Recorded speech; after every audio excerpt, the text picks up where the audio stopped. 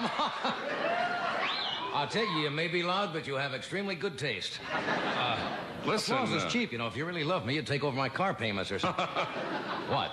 That outfit. Have you decided who you're taking to the prom yet? Same guy as last year. I do look, I'm ready for a high school prom. Right. You know what I should have is one of those gardenias. Remember, you take the girl? Yes. 50-cent gardenia, and before you got out the door, it's brown. It's turning brown, yeah. I could just get it home in the refrigerator. Well, it's hard to do a monologue without talking about Watergate. Yes. I keep promising myself every day. I said, no, the public is tired of it. And then I saw the witness this week, H.R. Haldeman. Now, I want to tell you, I'm not taking any stand. I don't know if he's guilty of anything or wrongdoing whatsoever, but somebody should arrest his barber.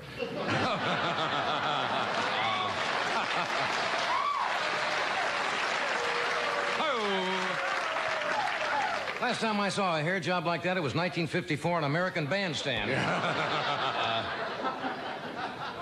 It is strange. I am so confused. Are you confused? Yes, very much. The committee is getting confused. Have you noticed how they're starting to snap at each other now? Yeah. A couple of weeks ago, they were so, in charge. And now they're getting testy and they're getting on each other's nerves. They're learning how difficult it is to be funny 5 days a week. Well, you start off great, but Senator Baker is complaining he's getting tired. And I know he is, you can tell. He's starting to use little words you can understand now. The first week it was the proximity of this prima facie, and now he's saying cat, dog.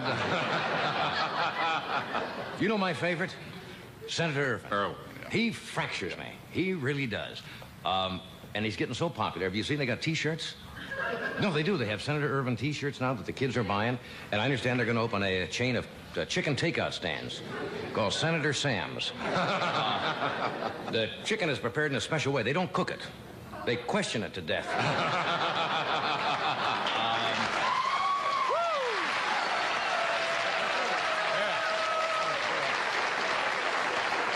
No, with each dinner, you get a napkin, a wash and dry, and a subpoena. It's a nice... Then they have a special Ehrlichman dinner. The same chain they put out. There's no meat, no white meat, no dark meat, but a lot of crust. What can they do to me? What can they do to me? They can do a lot to me. But it's every place you go. That's all they talk about. You go to a cocktail party, you go out to a restaurant, you hear people discussing their opinions on Watergate, and it's even taken on a religious aspect, especially out here in Southern California, where they have what we call fringe religious groups. They do have some strange... they have a new cult out here, the Church of the Watergate. And I want to tell you, it's a great group to belong to, because whenever you pray, you know someone's listening.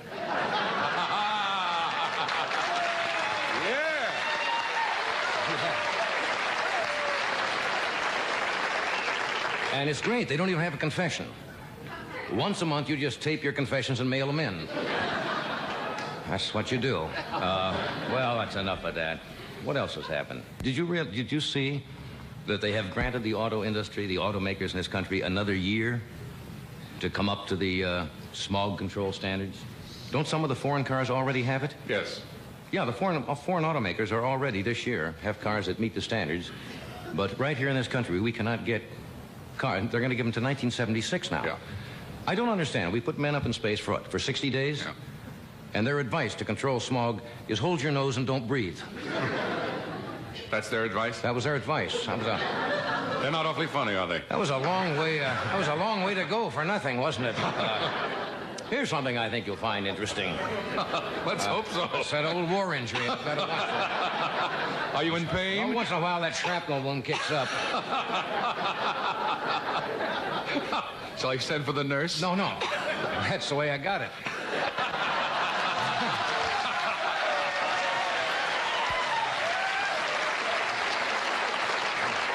You're in there with Nurse Fletcher. I want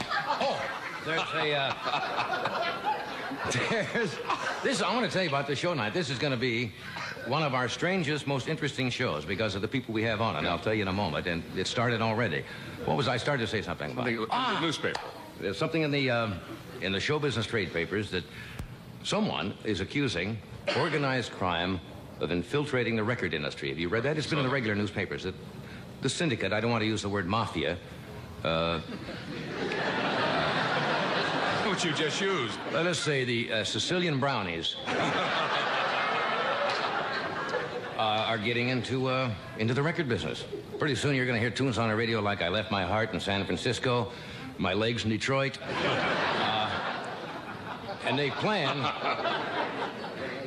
plan a Senate investigation of the record industry. Now that'll be an investigation I want to see. Can you see some spacey rock group up in front of a Senate investigating squad? What meetings did you have on August 17th, 1971? Hey, man, I don't even remember 1971.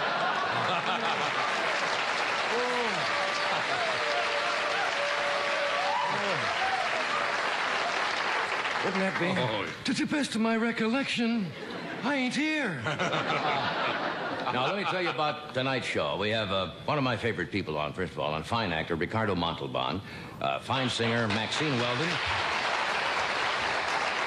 and two very unusual spots tonight. We have, first of all, and I have not seen this, I've been hearing about it all afternoon, the Eskimo Indian Olympics. It's true. These are four gentlemen from Alaska, and they do a special Olympics up there with, I want to tell you things you have never seen before. But they say it is absolutely incredible. And then we have a gentleman you may have seen, you possibly have read about. He's been on television before. His name is Uri Geller. And he is known as, or claims to have psychokinetic powers, and that is the power to affect objects, sometimes by moving them, bending them, by lightly touching them, by divining the numbers or the throw of a dice when they're in a box. Some people have said he's a fraud. A lot of other people have great belief in what he does. But tonight, we hope we're going to have some most interesting experience. Is he a lot like Karnak? What? Is he a lot like Karnak? No, if he's like Karnak, we're in real trouble. No, but it's fascinating, and they've done a lot of research, and some of it they just cannot explain. So tonight, we hope he will show you something that will leave you wondering. Did I leave anything out at all? That's it. But that's a lot. So thank you for coming. We'll be with you in just one. Thank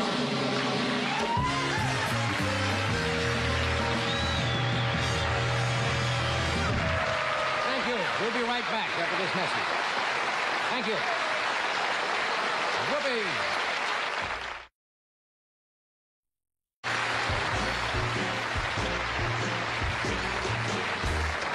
We are returned. Just hitting a note, that's all, a little note. It's going to be an interesting show tonight, I want to tell you. I'm looking forward to this. I am too. I've seen Mr. Geller perform before, and some of the things I cannot explain. So I think it's going to be an interesting evening. And these Olympics coming up, I don't understand at all. If they do what I've heard they do. The Billboard announcer at the beginning of the show, I was just lucky. I just got through the Billboard. Did you see those names? Yes, Lester Bodfish, Frank Titus, Fred Titus, Roger Kuniak, I think it is, Reggie Jolie, and Laura Burke. Reggie Jewell. Yes. And they do the strangest things in the world. So what's new? Anything? Do I smell what's cooking? What? Fried chicken. One of our sponsors. Yes. Colonel Sanders. Yeah. Hello, somebody was cooking chicken. That's related. Down by the levee.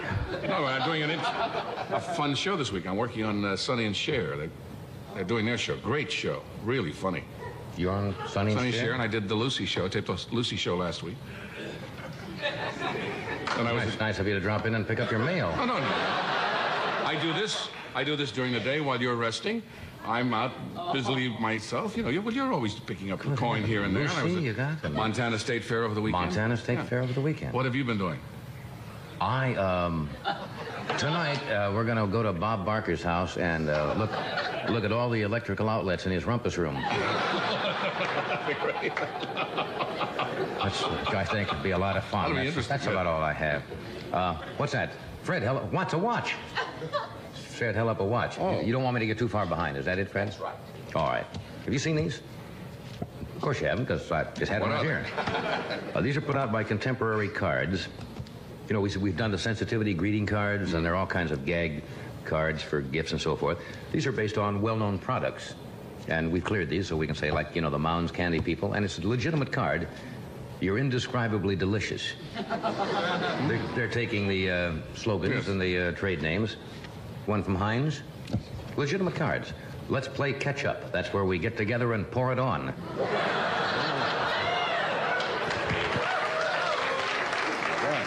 Mark on a crowd tonight. Yes.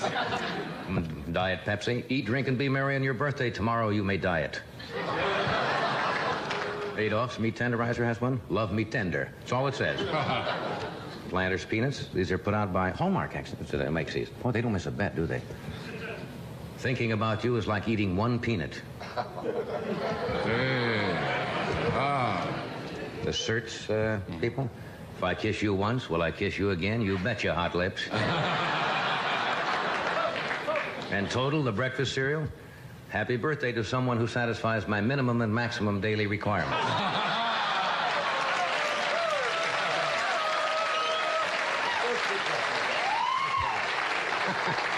That's a pretty clever idea. Yeah.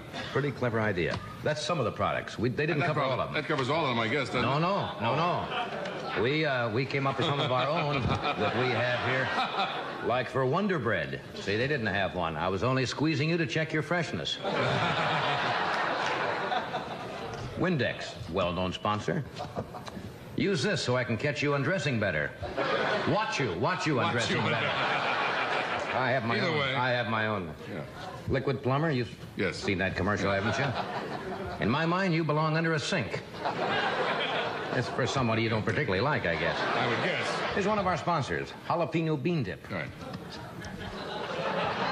Your makeup looks like you put it on with a potato chip. Johnson's Baby Powder. Both it and you get used in the Rams locker room. I don't understand that part at all. Hearts Mountain, weren't they one of our sponsors? They used to be, yeah. I like to get gifts, but not the 90-day flea collar. Spearmint Gum. Thinking of you is like thinking of stuff stuck under a movie seat. Lipton Tea. Holding you is terrific if you like the feel of a soggy tea bag. That's one way to it. Double, I don't think this is particularly funny. Well, we'll find out. Double mint gum. I tried to double my pleasure, double my fun, so I grabbed your sister and she grabbed a gun.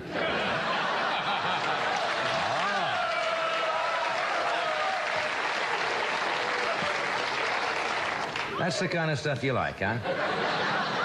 There was an old lady from Wheeling. Ivory Liquid. Your hands are exactly as soft as your mother's. I'm the only man in... only man... I don't like that. Let's see. Glad bags. There's only one way to lock in your freshness. Put a baggie over your face. So those are just a few they missed. All right, we're going to run behind time because we've got an exciting... Another war injury. That's right, there's shrapnel in there. After this brief word from our sponsor, we'll return with some more of our show, so stay with us.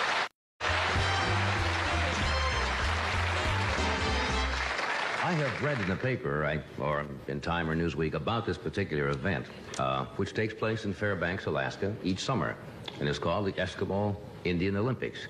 And it brings Eskimo and Indian tribes from all over northern North America for some athletic events which are really unique to their heritage. I have not seen them performed. I've only heard about them, but they sound incredible. And would you please welcome their spokeswoman, Laura Burke. Laura?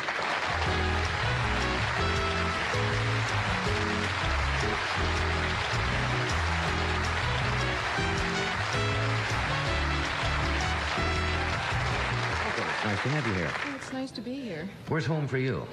Fairbanks. Fairbanks, Alaska? Mm-hmm. Yeah. How long is this, as I said, I think I read about this last year when they held it. I think Time magazine or one of the national news magazines covered it.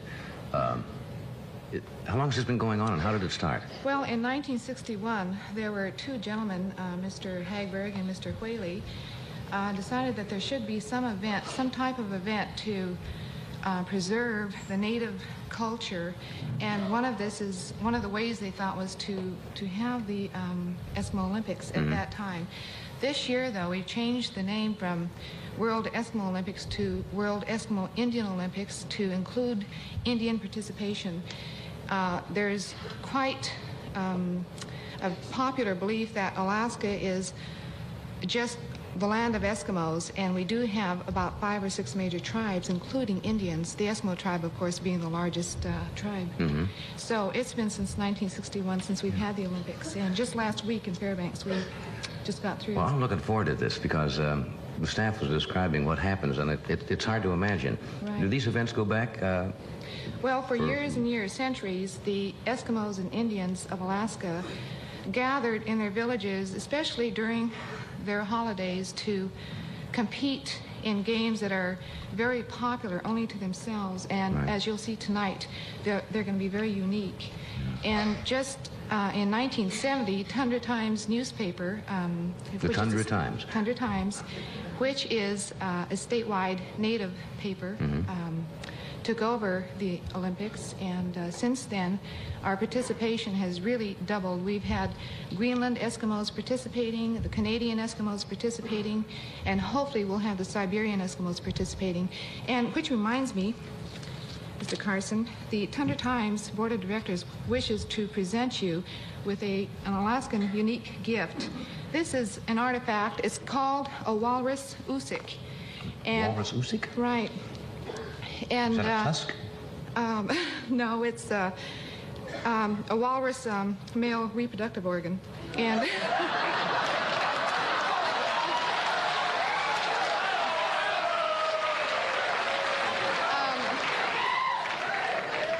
well, this will explain. I hope so.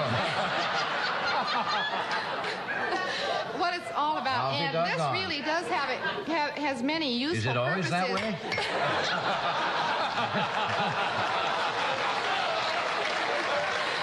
The lucky walrus. That's it here. Well, that's one of the smaller I'm ones. blushing. I don't blush often. I don't know really how to hold it.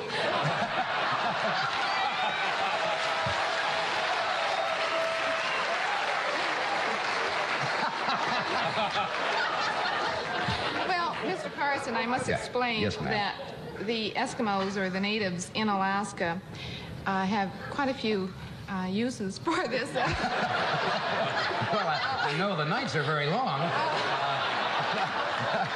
I suppose they would have. No, they use it as a club and I know, you know, cribbage boards and stuff like that. People do tend to laugh at something like that, but I thank you for it. Really, I've never had one of these. Well, my God, thank you very much. That's really very sweet of you. And I'll treasure that. Well, keep your band in line. Oh, sure will. I use it for a club. All these gentlemen we're going to meet, they each have their own kind of specialty, don't they? Yes, they do. And we have 4 champions here tonight. You want to do this commercial first before we go over, and then we will meet the gentlemen, and you will see some things called the double high kick, the elbow walk, knuckle hopping, drop the bomb, Canadian swing kick, ear pull, and ear weight contest, right?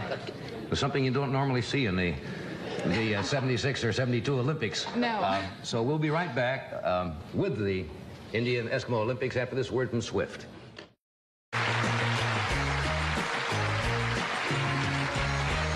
If you just joined us for the evening, we're talking with Laura Burke, who is a spokeswoman for 4 champions you'll meet in a moment. Most of these gentlemen, I understand, do not know the Tonight Show. They've not seen this show, or... Oh, yes, we see it quite often Oh, do in you really? Alaska. Oh, Yes, we have it every night up there. I didn't know we got that far in Alaska. That's great. All the way right. to the top of the world barrel. All right, shall we go over and meet the gentlemen and then have them do their specialties?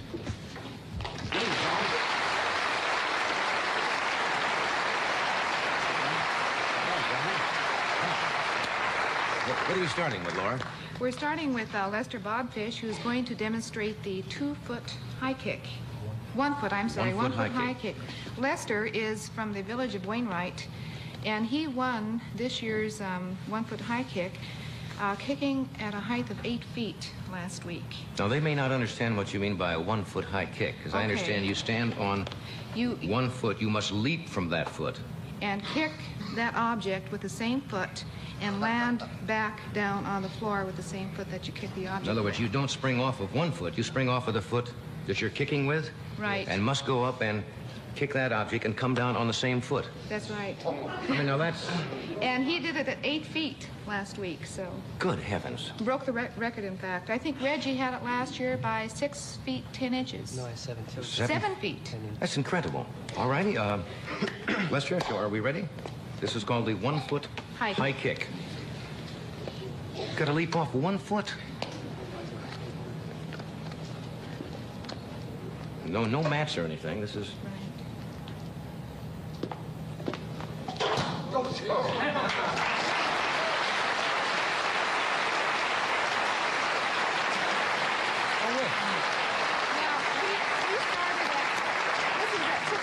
This is 6 feet high. Is that right? Well, that's at least 6 feet, yeah, because I'm just about 6 feet, and that's about at the level. And you kicked 8 feet? Yes. That is absolutely... He started with this foot. He didn't jump with this foot. Would you do that again for us? You want to move it up? We want to Roger? move it up a little bit? No, this is not on... This is on a hard concrete floor with vinyl on it. Is that too high, Lester? Roger answers for Lester. He says, no, it's not too high.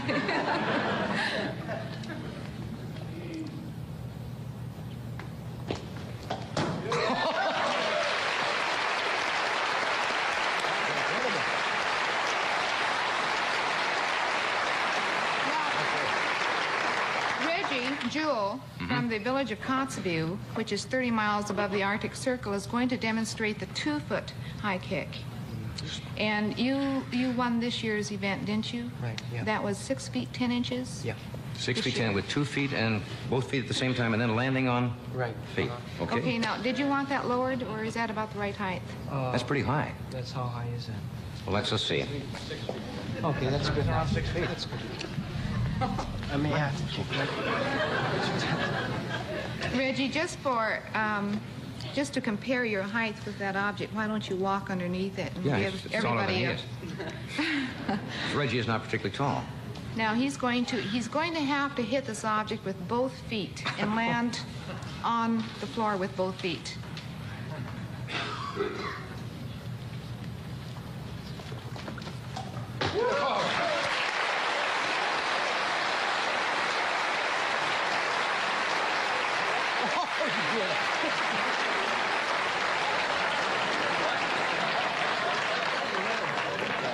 I couldn't punch it and hit it. You lower it down a little bit, okay?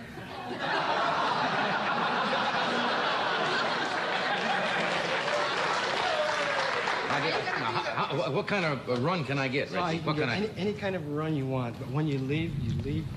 In other words, I can run over like this, but I've got to plant both feet and then go up. I can't take off the wall. John. Think of all our expenses.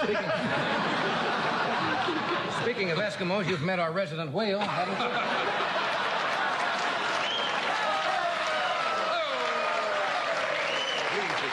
They can live off of you for a year. Please be careful. Oh, no, why don't you stand behind me? All right. Okay. In case I, you know. But I can run. Right.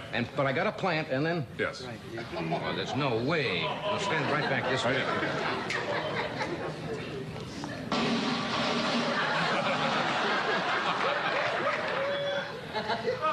There's no way.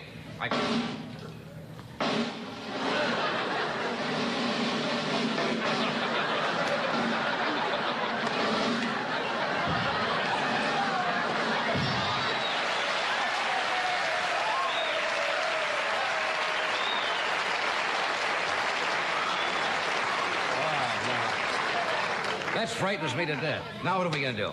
Now, this game is called the Indian stick pull. It's an Athabascan game of strength. You notice that all of our games are endurance to pain and strength and unique Especially ability. Pain. So Reggie and Freddie, I think, are going to It's a dowel that's demonstrate thinner at the ends than it is in the middle. It's tapered. The Indian stick pull. All right. How does that work, gentlemen? Normally, this is just a strength. right. They sit down, cross their legs like this, and then they put one arm behind their backs, and they are not to twist. They are just to pull. Cannot twist. A straight pulling, you mean? Right. No twisting. I see. And then just a... Let's out now. Strength then. Okay. Ready? Go. There's not much to hang on. Oh, I see. You don't have much of a grip there. It's tapered. You see that? Right. So in other words, it's really in the grip of the hands. Right. That is... There are That one I can't several- get hurt at. Who do I try with? Really? Okay. There are several Well, this you versions really of can't this. get hurt at. Yes, you can.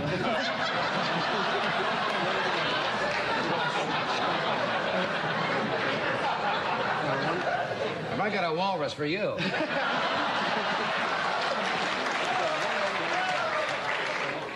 Just grab that. Now, where can I grab it? Any place? Yeah, you push it. Okay.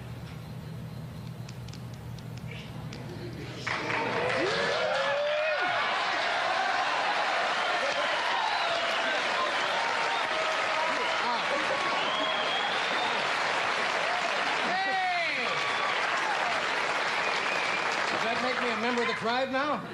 Were you putting me on? No. Come on now. No. You could. Come on now. You let me win. What, you want to try it again? Well,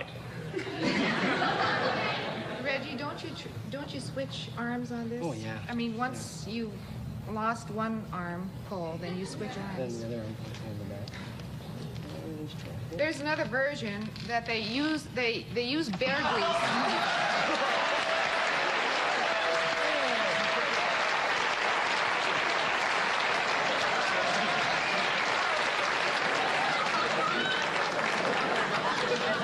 can't let go of it.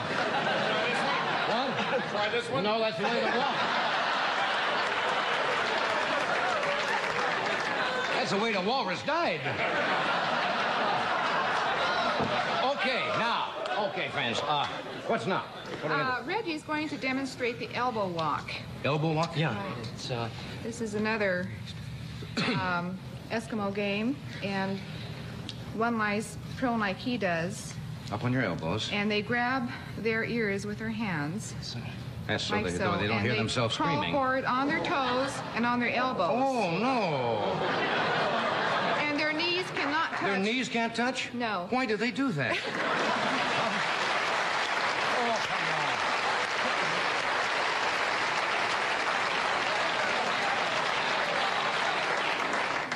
No. Now- You got to show me how to do this, Red. This is going to be suicidal. You lay down first. yeah.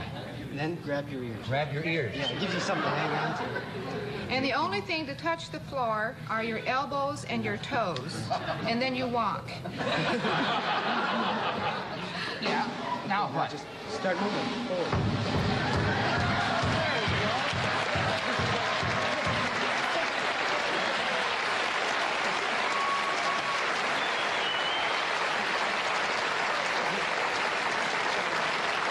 And of course, the one who goes the farthest distance doing this is the winner. Yeah, that's for a couple of feet. That's not bad, but you go long distance, don't you? Yeah, you That's just right. go until your elbows get out. Till you'll fall down.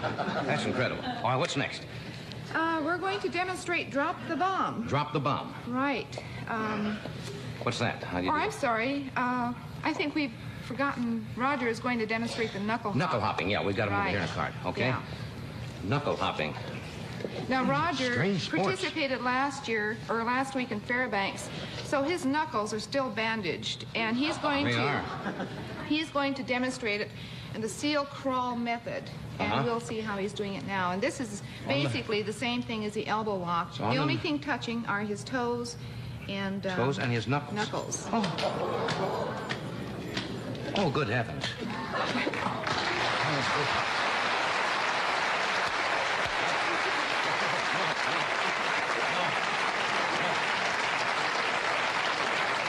I'm not going to do that one because my hands are... No, I don't want to end up that way. No, Well, we're going to have the drop the bombs Drop the now. bomb. How's that done? It'll take all four boys to Oh, I see this, demonstrate this. This is a very popular game amongst the Canadian Eskimos also. Right. He's So- spread-eagled out. Right. Put his arms out straight. And they pick him up and then they carry him. Go. And one who could stand the being rigid like this, the farthest distance is the winner. Good heavens.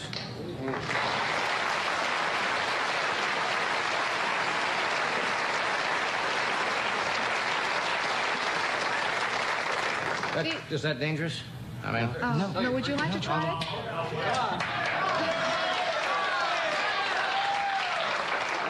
If I say... What? All you gotta do is stiffen up. You stiffen up. Now, if I say stop, you'll understand that means... that means stop. Sometimes when your belly drops, that means you just drop the bone. All right. Now, just 1 second. Oh, this is going to be... Ready? You're not to sag.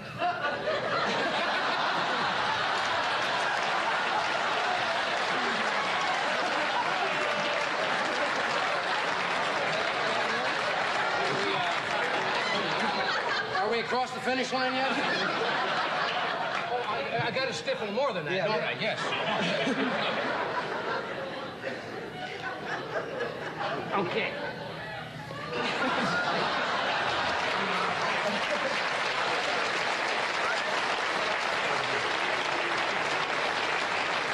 I want to tell you, that is not easy. That is not easy. That's like the thing they used to do, the Iron Cross in gymnastics. Now, what are we going to do? We're going to demonstrate the Canadian swing kick. And Roger is going to do this. Canadian swing kick. Yes. You've got to realize these boys are doing very well. We've been traveling all night and arrived in L.A. 6 o'clock this morning, so they're that makes doing great. Much more difficult. Now, Roger is going to be connecting or tying his knees close to his head. And the object is to kick this... Now he's got a belt around his neck and under his knees. And he has to balance himself on his fingers. Yes. And then reach up there and kick that object, and then put his feet down, and then... And kick that? Right. And of course the height, the one who kicks the highest is the winner. And this is very painful, as you can tell. Well, this wasn't it's not exactly very easy on your neck. This wasn't a posturepedic over here. Good heavens. It's very hard to balance yourself. Oops. He's just on his fingers, or practically. Lifts himself up on his fingers. Okay. Ooh.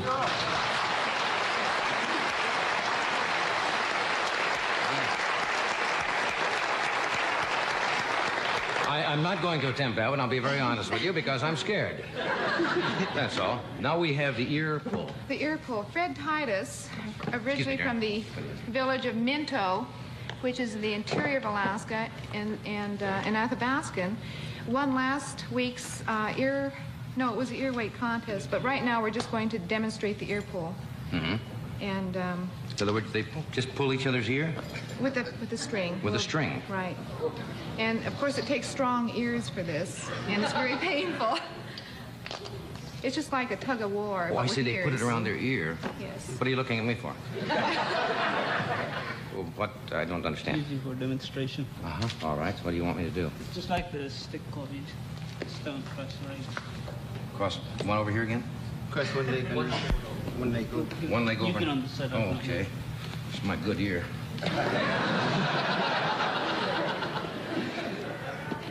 Okay. Fred's ear is still very sore from last week's event. He carried 18 pounds. He carried 18 pounds. Well, how do I know he's using his ear? Oh, okay. Fred could have a little knob under there. No, I just want to hook it. Okay, you just hook it around your ear. Right. Oh. And you're not to use your cheek to pull, just your ear. Oh, I see. You're not to turn your head. Just pull straight back. My ear is going to just flop up.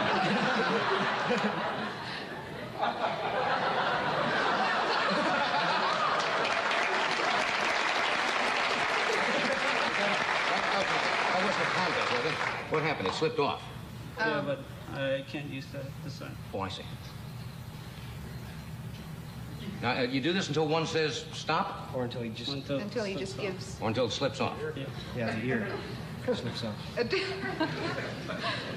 Not the ear, the string. Want to see it? Okay.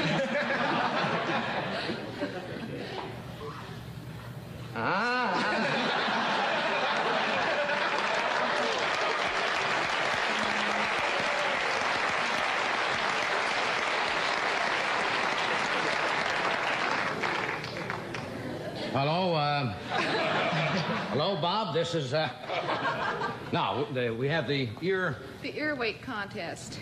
Freddie won this last week for 1973, and he carried 18 pounds on one ear for a distance of 800 feet. This is why he cannot use his other ear. It's still very sore. And his neck is also very sore. So he's just going to demonstrate now with only 5 pounds. Got lead weights on there, and you hook that over your ear. All right, can you demonstrate how that's done?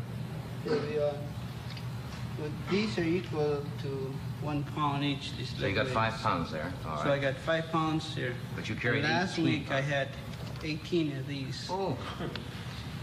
And to start off, you can't lift it up like that. You have to set it on the floor like that and bend over. Hook it on your ear. Hook it around your ear like that.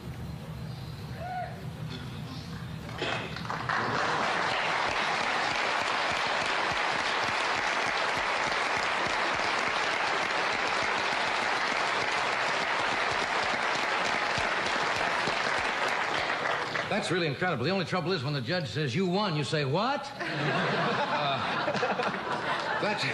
That's really incredible. Yes. This has really been Would you like to fascinating. try it? I don't know. I don't know whether I should try that or not. Oh, you tried the ear pull. I think you ought to try this. At least give it a try. You've got strong ears. Oh, I have to go down and... You'll still have your ears. That's still... Okay. Whose idea was this? Craig again? Oh, that's all. Oh, no. You're not to use your cheek. What? You're not to use your cheek. Not even for screaming? I'm trying.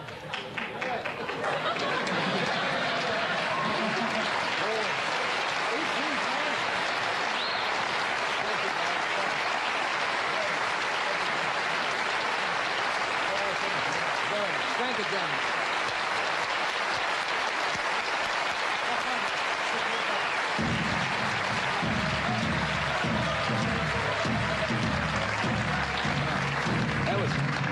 That was fascinating. They're nice young gentlemen, and I thank all of you, and especially Miss Burke for being here tonight. Woo! Now, that 5 pounds, I mean, that's smarted. Yeah.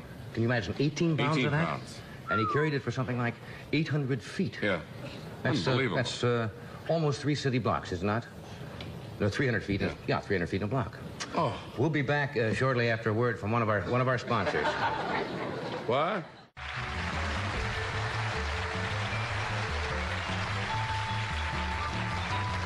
The staff really is sweet, aren't they? They line up some fun things for They me. lay in wait for you. I If can you'll hardly try wait anything. for the giant squid next week.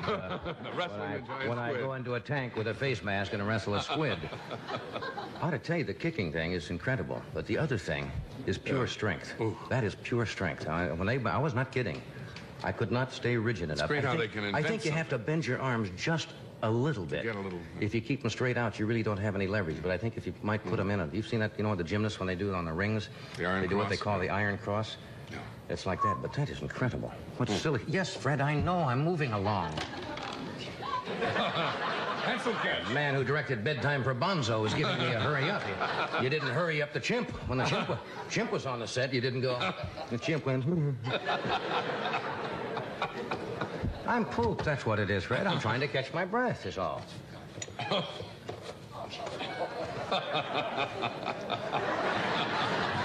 was watching Jerry Lewis too much last week. My next guest. My next guest is a fine actor. I enjoy this man. I really do. As a gentleman and an actor, and he just completed a successful engagement at the King and I in Dallas. And next week he opens in Hyannisport in South Pacific. Would you welcome Ricardo Montalban?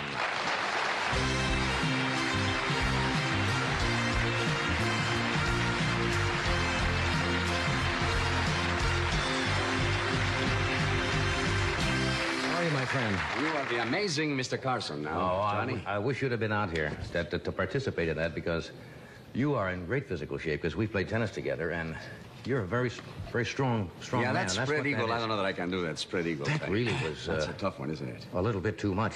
And the jumping with one leg, it's incredible. Isn't that marvelous how one can learn by communicating with different countries in the world? Isn't that? I wish we would do Just going more around of that. kicking up in the air. How have you been? Well, I've been very busy, Johnny. Thank God. Went very well, I understand, and King Did and the I? King and I in Dallas, and I must say the audiences are absolutely remarkable. They're very warm and wonderful. I did it with Constance Towers, and it was a lovely experience. The only thing that is difficult, I've never had this experience before, and that is that it's a magic word called summer stock. Right. And I arrived there, and I had never worked with Connie, and you have 1 week's rehearsal. For a play. To do the King and I. Now, some of the critics review you as if this were a Broadway play where you had 3 or 4 weeks rehearsal and then go out of town. Right. 5 days. It's a miracle you put the show on that stage. Yeah, they shouldn't look at it as you've been out Isn't of that town amazing? for 2 months and then go to Broadway because, as you say, That's right. It's very limited. So now, around the 20th, I am going to go to Hyannisport and do South Pacific with Janet Blair. And Are you in rehearsal for that now already? Not yet. 1 week's rehearsal also, you see. And I've never done that show, but I enjoy I mean, the you have a challenge. week to learn the lines, That's the right. book, the songs, and go in. Very, very difficult. And it's the first time, because, you know, the score is so beautiful. And it was Right. written for the great voice of Ezio Pinza, who was one of the great voices the world has ever known, possibly. And so when they cast this play, they always cast a singer who Right. can act, or an actor who can sing. I am an actor who can't sing, and I have my problems, but I will try to do something I with think it, you do. I saw you in a movie a couple of weeks ago. Now, you were dancing with two gals, wasn't it? Oh, with Ann Miller and Sid Charisse. Yes. I lifted them both at the same You time. did a thing like a tango or something. I was- You had one in each arm, I was much younger then, Johnny. and you were doing the Yes, whole yes. business. How many pictures did you do with Esther Williams? With Esther Williams, I did 3. My very first picture in this country called Fiesta, in which I played her brother. Then I graduated to be her rejected lover. She rejected me for Peter Lawford. And in the third one, full graduation, I was her boyfriend or lover. You know, it was called Neptune's Daughter. So you had to work your way up from the rejected suitor to Yes, the... from motherhood to marriage, I graduated, and I swam a great deal with Esther. She was really a very graceful, marvelous swimmer. It was incredible what she could do in that water and make it look so beautiful. You know, something we never talked about in the show, and we played tennis together, which is, of course, a big sport here now. But we never really discussed bullfighting, and which is really not, they don't call it a sport, do they, in the South? They call it an art, or it's almost like a national... Well, yes, Johnny. people here don't understand it. Well, it is difficult because, you know, I have lived in this country long enough and to realize how North Americans feel about any kind of cruelty to animals. And I must say that now I see it and I am aware of it, and I have grown a little cold towards bullfighting. Simply by osmosis, I suppose. But in those days, when I was in Mexico, you didn't really see the cruelty too much because it was like we felt that it was really better to die in the bull ring than in the slaughterhouse, where you have no chance whatsoever. And that in the heat of battle, you know, you've known that soldiers sometimes with a piece of shrapnel, and they don't even know they have it until their body cools off. That in the heat of battle, pain is a very relative thing, if at all. You know, that doesn't exist. But the art of bullfighting is something, you know, the passes, the different passes with the cape and the muleta, is an art, Johnny, that is considered one of the finest arts in the world. I have watched it because they carry it here on one of the channels, the high-frequency channels, and I am always impressed by the grace and the beauty and the moves and everything, and then sometimes I get a little bit turned off at the end. You see, it's like things that are very, very great can be very, very bad. I mean, the fine line, if something is mediocre, you know, it can be too bad or too good. When something can achieve the height of that artistic expression, when it is bad, it is very, very bad. There is nothing more horrible than a bad bullfight. Nothing. But there are moments in there, you see, where you see, I think, for instance, a pianist, you can say, you know, will there ever be a better pianist than Horowitz? You say, well, perhaps, you know, one day, or maybe already there is somebody. Or a better painter than Rembrandt, or I don't know. Can there be a better bullfighter than so-and-so? You say, yes, but there are certain moments in bullfighting when the pass has such perfection, because you see there is the limit of death. As the bull comes, as the horn comes so close, it can't be any closer. So for one magic moment, you witness sometimes what is perfection, which you can very seldom witness in any other form of art.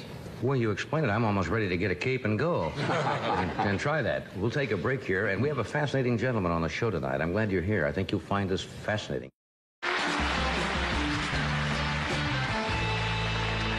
are back. As I just explained to Ricardo, I don't want you to think that I'm cutting our conversation short tonight because I admire you too much, but we got a little behind time, and I wanted to devote a little time to this gentleman, which I think...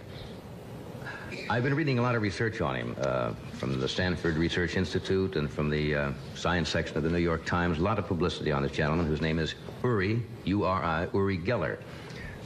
He is from Israel, and he's been the subject of a lot of study and quite a bit of controversy. He says that he claims to have been born, as I understand it, with the power of having psychokinetic ability, which is the movement of objects by sometimes not touching them by the mind, but without any physical touching of the objects. He's been on shows where objects have bent, things have broken just by touching them. And he's most interesting. And I tend to be sometimes skeptical, which may not be fair to him. You should probably have an open mind on this. But I would like to mention that he will be at Houston, Texas on September the 20th, and New York City's Town Hall on the 25th. And we hope we're going to see some rather astounding things tonight. Would you welcome, please, Uri Geller.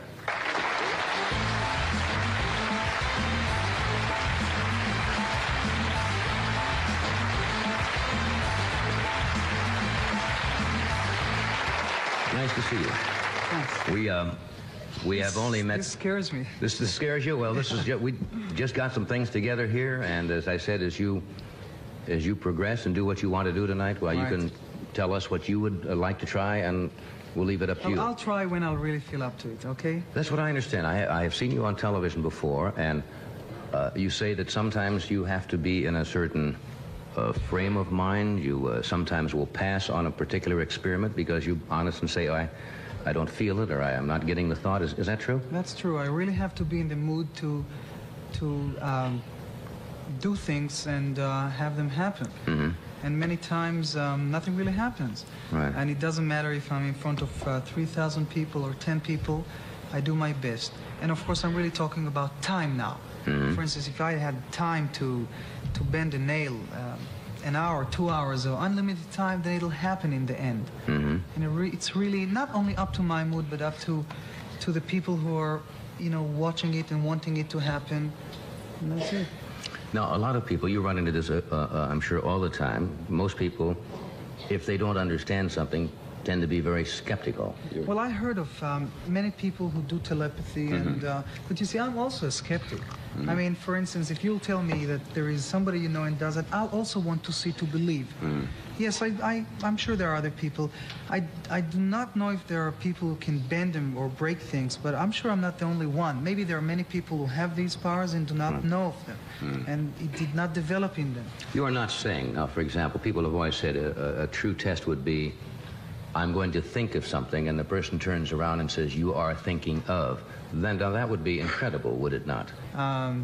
You see, I can only do things that you really concentrate on, studied it before, and really project it to me. I cannot sit right here or near you and know exactly what you're thinking about. Mm-hmm. I wish I could, but that's... Now, this just means we're cutting away for a second because we get a little behind time, but we're going to have, I think, adequate time for you to try what you would like to try tonight, and I'm looking forward to it. I really am. All right, good. We'll take a short break, and we'll be right back.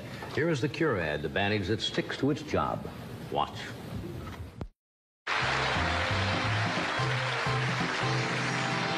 Just joined us. We are talking with Uri Geller, who claims and has performed some very astounding feats. We have a variety of objects sitting here. We have also, as per your request earlier this afternoon, and if you want to try that or whenever you feel like it, one of our staff members did some drawings which have been sealed in an envelope, and I'd like you to take your own pace when you feel like you want to try anything. Right. Do you want to try that particular experiment first? When I'll feel free. When you Sure.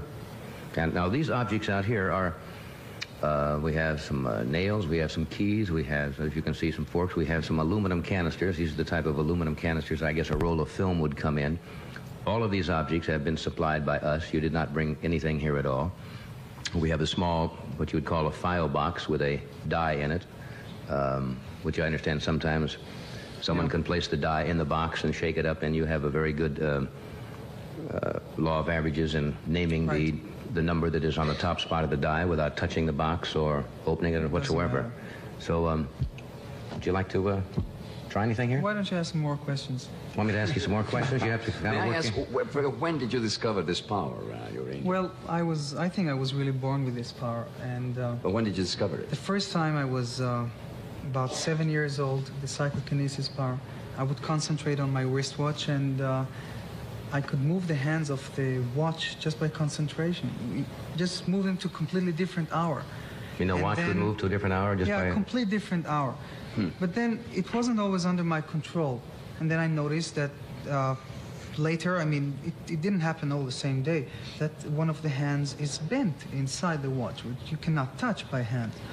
And that was the first time I ever discovered that these powers exist, and I sort of have them and can control them. Are you feeling in the mood yet?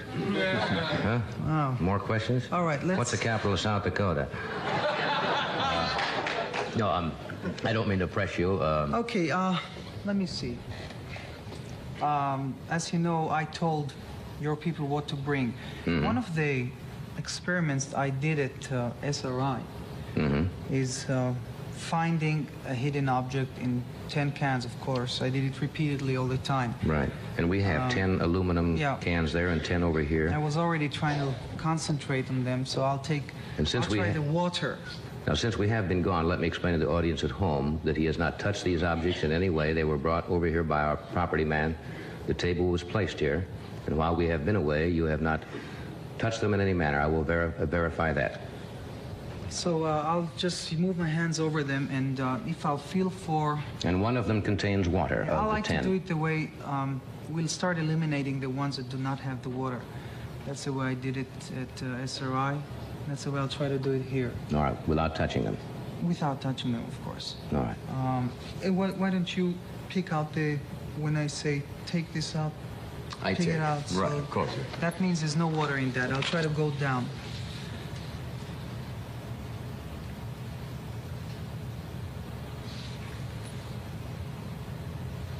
Now, what I do now is try to have a sort of a feeling where the water is.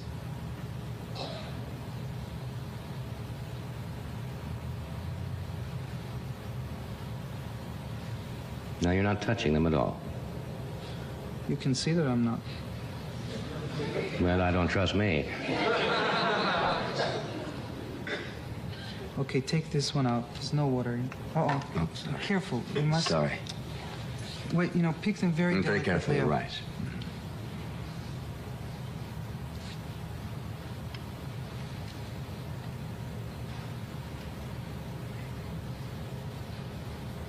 Some people call it a sort of a water roulette.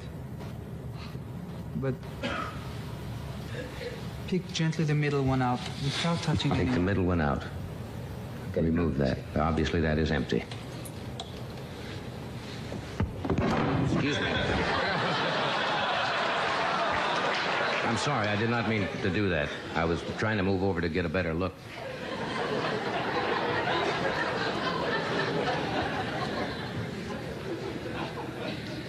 He is really suspicious, I'm having a hard time with you. Okay, I don't mean to be, Yuri. I really don't. Just keep looking. And I'm telling the viewers, if I miss, then I miss. I won't pass here. Usually I pass if I don't feel for it. But if I'm wrong, then I'll be wrong. I'll also be a little disappointed, but that's the way it goes if I'm pressed.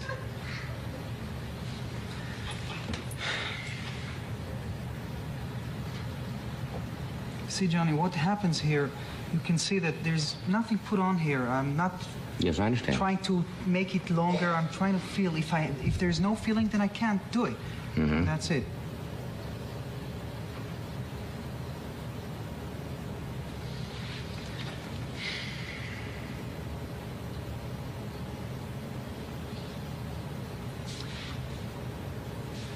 Wait.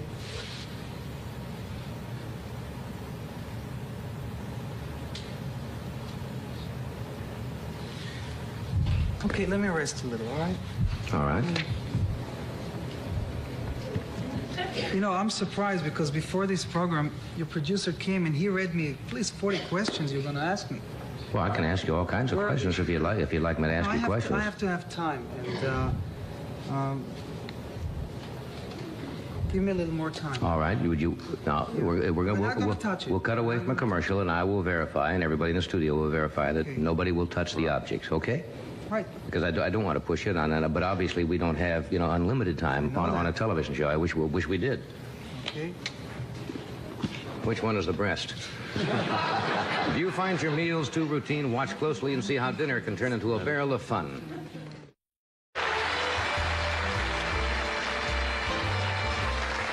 We're back. How are you feeling, Ray? Fine. I feel fine myself. In other words, this is something you just have to feel, and you can't be pressed on. That's it. It can't be pressed, and I'm sorry if that's it. Okay. Eliminate this one also. Eliminate that one. Good. All right. I already had my feeling on the first one. I feel something from it, but You're not sure. I'm not sure. All right, you've got 7 more there. Yuri? Yeah. Let me ask you something. If someone, like, suppose I felt that also, is that a supporting thing? No, you see, because I have to come down to it myself. Yeah. I mean, you can't choose for me. You see, there's actually, again, I'm saying there's no guesswork here. But you mentioned something. You said if the audience helps you concentrate, if they help you think about Oh, yeah, it helps. I mean, it helps to a limited extent, but I'm the one who will have to choose from here, not you. Now, so in these demonstrations, Yuri, very often you say you do fail. Oh, well, you And see... do the audiences accept let me tell you this. Do they accept it? Yes, you see, I don't force anybody to... first of all, I don't force anybody to come to my appearances and believe me. You see, there it is, and I'm trying to do and succeed. Usually, of course, I don't walk into an audience and they tell me, here, we laid down 20 cans, find it. I can't work that way. Neither where I do the experiments. I have time, I sit down, you feel, do it. Now, in an audience, I feel much more free. I know that nothing will happen to me if it won't happen, but really to my... Would you like to go on to the other experiment, the one where we made the... someone drew an object and it's double sealed in the envelope, or would you like to continue with this? Well, let me try. This one is not over yet. I'm going to come back to sure it. not. Can you take this spoon in your hand? Put this spoon in my hand, this one. Take it and hold it like that.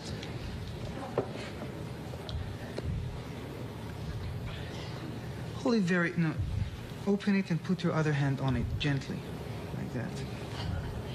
Or I won't touch this. No, turn it back.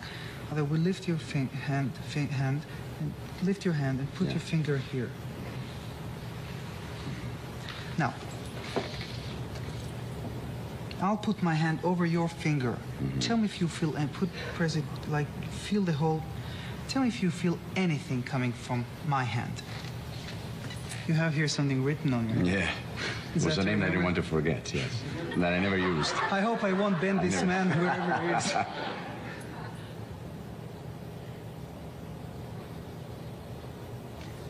What I'm trying to do is bend the spoon under his finger. Wherever. I feel heat. Good. Heat is usual. I mean, everybody has a sort of a body heat coming. Tell me if you feel anything. Tell me if you feel your hand somehow sinking into it gently. And I'm not touching him. Yes. Good.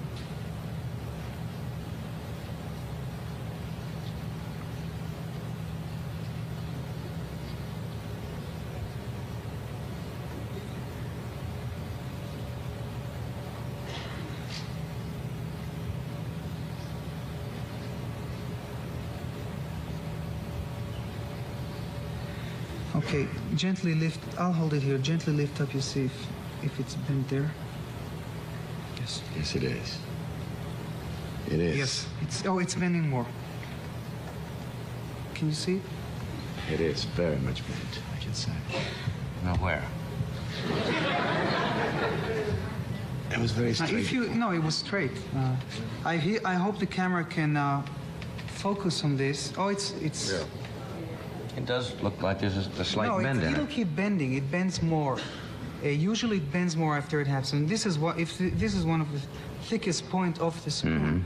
Well, you can definitely see and feel it. And you felt it. Yes, single indeed. sound. Yes, I did. Okay, now of course this is not a big bend, Johnny. Before the show, one of your video man brought me a key, and I did it for him. Completely bent to, I'd say, He showed it to me, 40 yeah. degrees. But there, I'll put it here, and it'll keep going.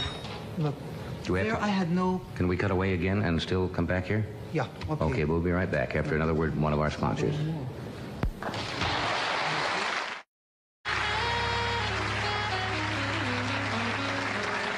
Right, we're back. Uri was telling me you don't feel what, strong tonight? I don't Is that? feel strong. It's not all tonight. Right now, I'm feeling being pressed, and then I can't. Well, I'm not can't trying to like press you. I really not. No, you're only telling me, well, will you try that or that or that? Well, I thought that was the idea of. No, I'm not. No, I'm not trying to put you down.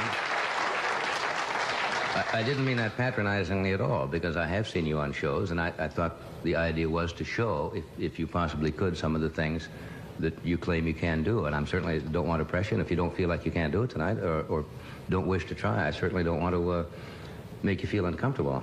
I'm not trying to be skeptical. I would love to see these things. I really would. Right. Is there anything else that appeals to you? Now, if I'm pressing again, well, for example, now you asked us before the show and this afternoon for one of our staff members to draw on a couple of cards and seal them in an envelope, which we have done. Yes. Well, let me tell you again. This didn't bend much, and right now here I'm stuck. I don't feel for it more, so I don't want to be stuck either on an envelope. I'd rather tell you that many people are skeptical about these things.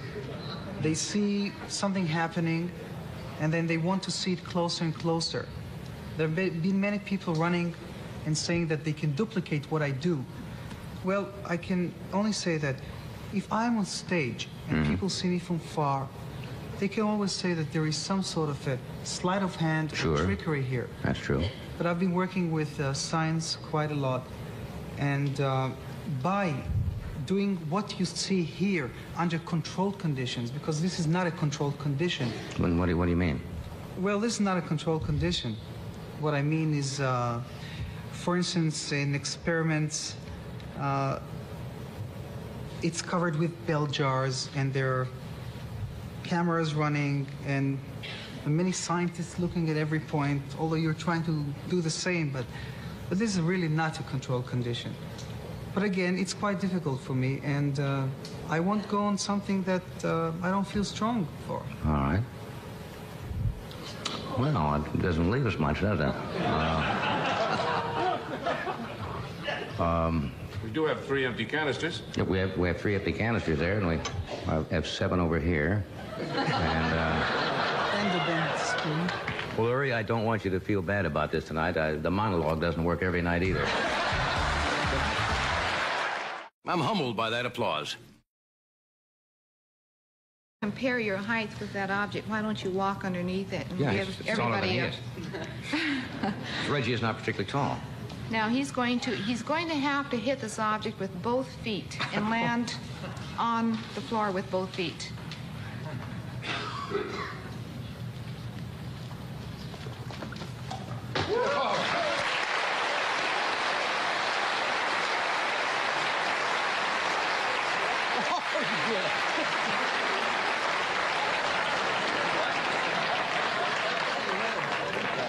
I couldn't punch it and hit it.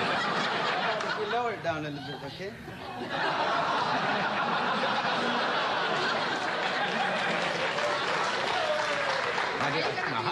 What kind of run can I get, Reggie? What kind of... Any kind of run you want, but when you leave, you leave.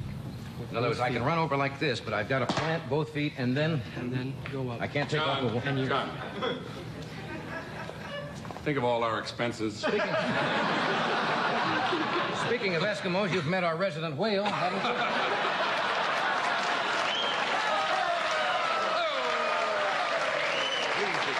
They could live off of you for a year. Please be careful. Oh, no, why don't you stand behind me? All right.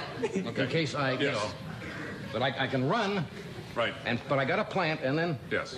Oh, there's no way. I'll stand right back this way.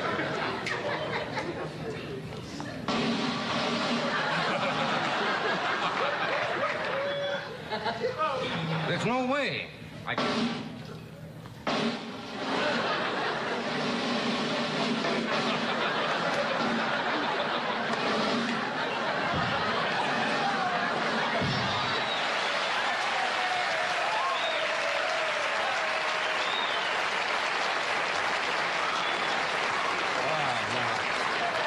That frightens me to death. Now what are we going to do? Now, this game is called the Indian stick pull. It's an Athabascan game of strength. You notice that all of our games are endurance to pain and strength and unique Especially ability. pain. So Reggie and Freddie, I think, are going to It's a dowel. It's demonstrate thinner at the ends than it is in the middle. It's tapered. the Indian stick pull. All right. How does that work, gentlemen? Normally, This is just a strength... right, they sit down, cross their legs like this, and then they put one arm behind their backs, and they are not to twist, they are just to Cannot pull. twist. A straight pulling, you mean? Right. No twisting. I see. And then just a... Let's out now strength then. Okay. Ready? Go. There's not much to hang on. Oh, I see. You don't have much of a grip there. It's tapered. You see that? Right. So in other words, it's really in the grip of the hands. Right. That is... There are That one I can't get several- hurt at. Who do I try with? Really? Okay. There are several Well, this you versions really of can't this. get hurt at. Yes, you can.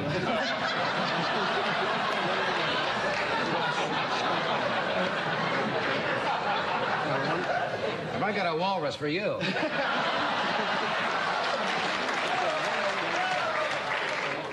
Just grab that. Now, where can I grab it? Any place? Yeah, you push it. Okay.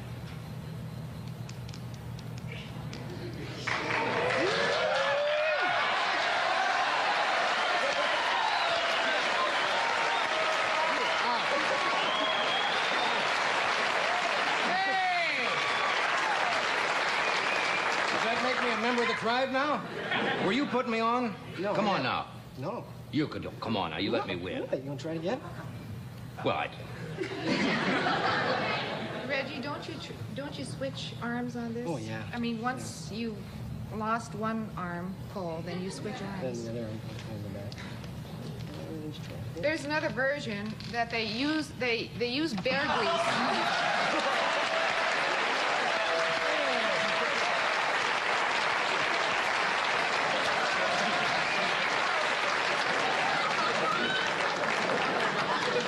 I can't let go of it. What? Try this one. No, that's the way to walk. That's the way the walrus died. Okay, friends. What's now? What are we gonna Reggie's going to demonstrate the elbow walk. do? Elbow walk? Yeah, it's This is another Eskimo game, and one lies prone like he does, Up on your elbows. and they grab their ears with their hands, That's so like they, so, they don't and hear they themselves crawl screaming. forward on their toes and on their elbows. Oh, no. And their knees cannot touch. Their knees can't touch? No. Why do they do that?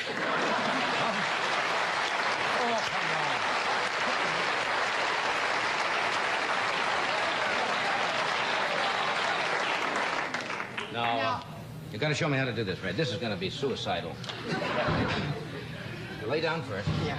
Then grab your ears. Grab your ears. Yeah, it gives you something to hang on to. and the only thing to touch the floor are your elbows and your toes, and then you walk. Yeah. Now what? Just start moving forward.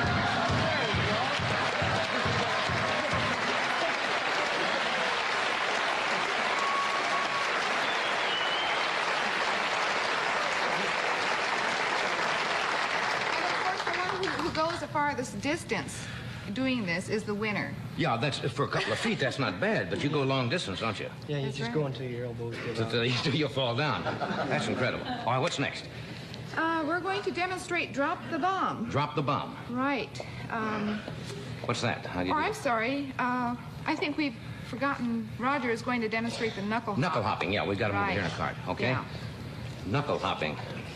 Now, Roger Strange sports. participated last week in Fairbanks, so his knuckles are still bandaged, and he's going They to are.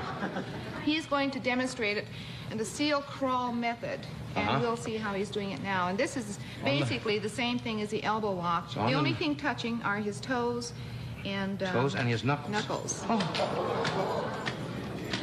Oh, good heavens.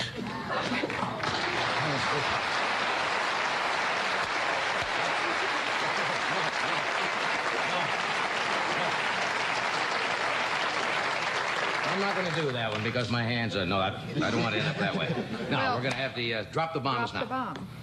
How's that done? It'll take all four boys to Oh, I see. This is, demonstrate this. This is a very popular game amongst the Canadian Eskimos also.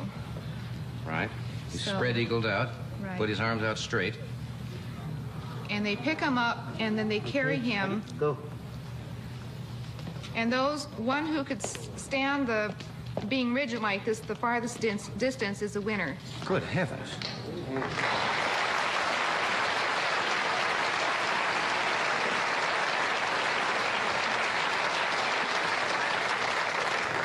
Is that dangerous? I mean... No, would you like to try it?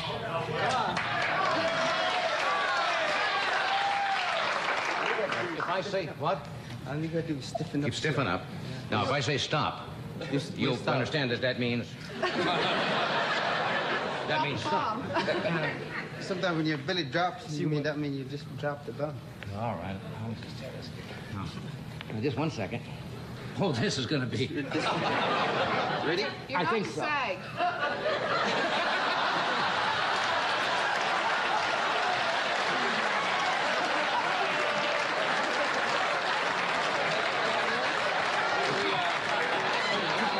Are we across the finish line yet? Oh, I got to stiffen more than that, don't I? Yes. Okay.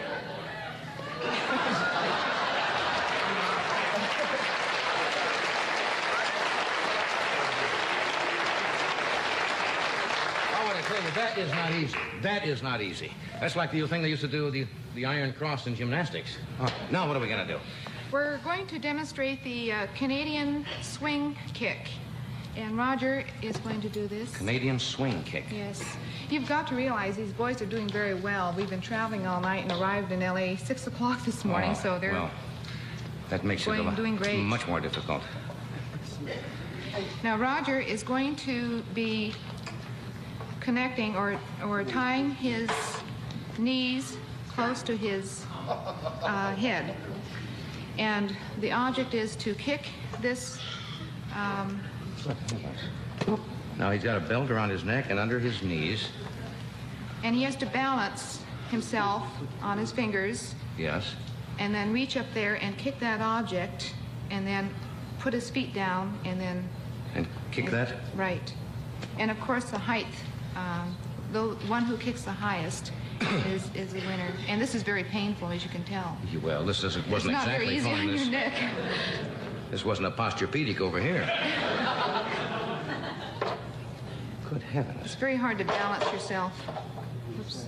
He's just on his fingers, or practically. Lifts himself up on his fingers. Okay.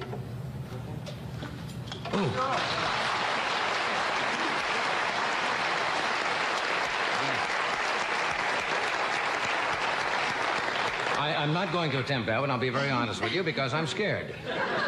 That's all. Now we have the ear pull. The ear pull. Fred Titus, originally Karen. from the village of Minto, which is in the interior of Alaska, and in Athabascan, won last week's it was the ear weight contest, but right now we're just going to demonstrate the ear pull. Mm-hmm. And So they just pull each other's ear? with the string. With a string? Right. And of course it takes strong ears for this, and it's very painful. It's just like a tug of war. Oh, but I with see they put it ears. around their ear. Yes. What are you looking at me for? Well, what? I don't understand. Easy for demonstration. Uh-huh. All right. What do you want me to do? Just like the stick called stone press, right? Cross. One over here again? Cross one leg under. One leg over. One leg over? You can on the side. Oh, okay. It's my good ear.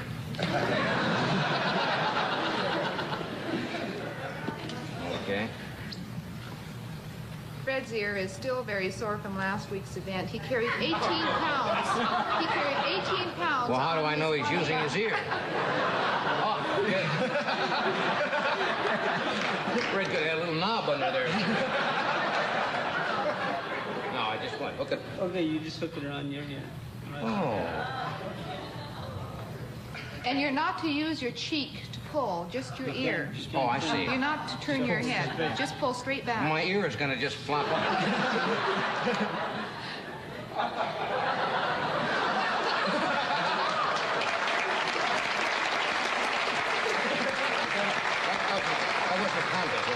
What happened? It slipped off. Yeah, but I can't use this one. Oh, I see. Now, you do this until one says stop? Or until he just... Until he just gives. Or until it slips off? Yeah, the ear slips off. Not the ear, the string. Want to see it?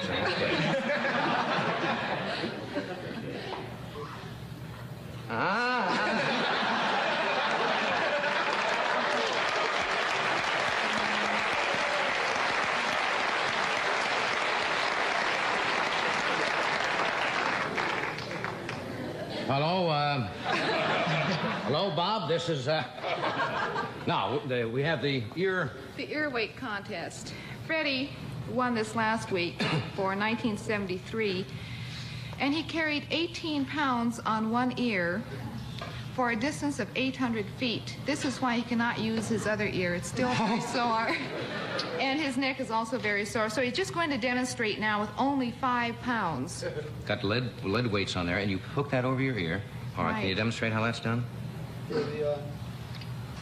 These are equal to 1 pound each. So you got 5 pounds there. All right. So I got 5 pounds here. But you carried last week I had 18 of these. Oh. And to start off, you can't lift it up like that. You have to set it on the floor like that and bend over. Hook it on your ear. Hook it around your ear like that.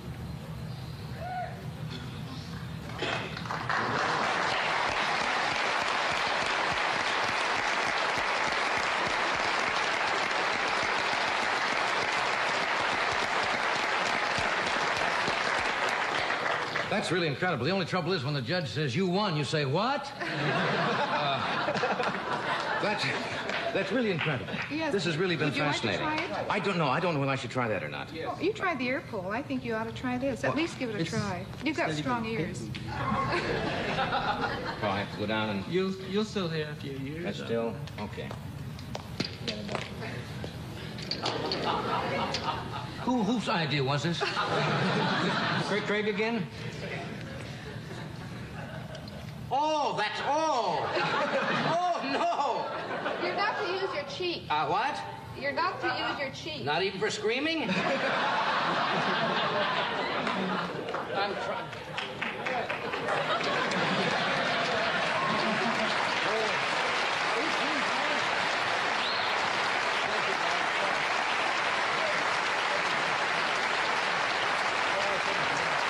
Thank you, gentlemen.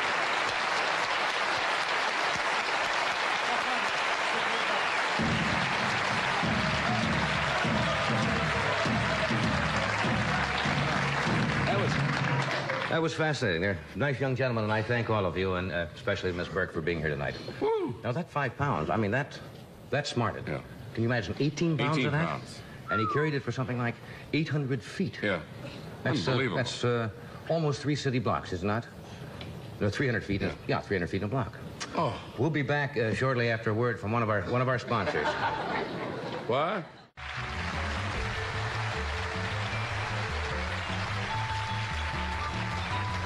The staff really is sweet, aren't they? They line up some fun things for They me. lay in wait for you. I If can you'll hardly try wait anything. for the giant squid next week. Wrestling a giant when I squid. go into a tank with a face mask and wrestle a squid. I ought to tell you, the kicking thing is incredible, but the other thing is pure strength. Ooh. That is pure strength. I was not kidding. I could not stay rigid enough. great how I they can think invent you have to bend your arms just A little bit. Get a little. If you keep them straight out, you really don't have any leverage. But I think if you might put them in you've seen that, you know, the gymnasts when they do it on the rings? The iron They do what they cross? call the iron cross. No. It's like that, but that is incredible. What's silly? Yes, Fred, I know. I'm moving along. That's okay. The man who directed Bedtime for Bonzo is giving me a hurry up. You didn't hurry up the chimp. When the chimp was on the set, you didn't go. The chimp went. I'm pooped. That's what it is, Fred. I'm trying to catch my breath, is all. I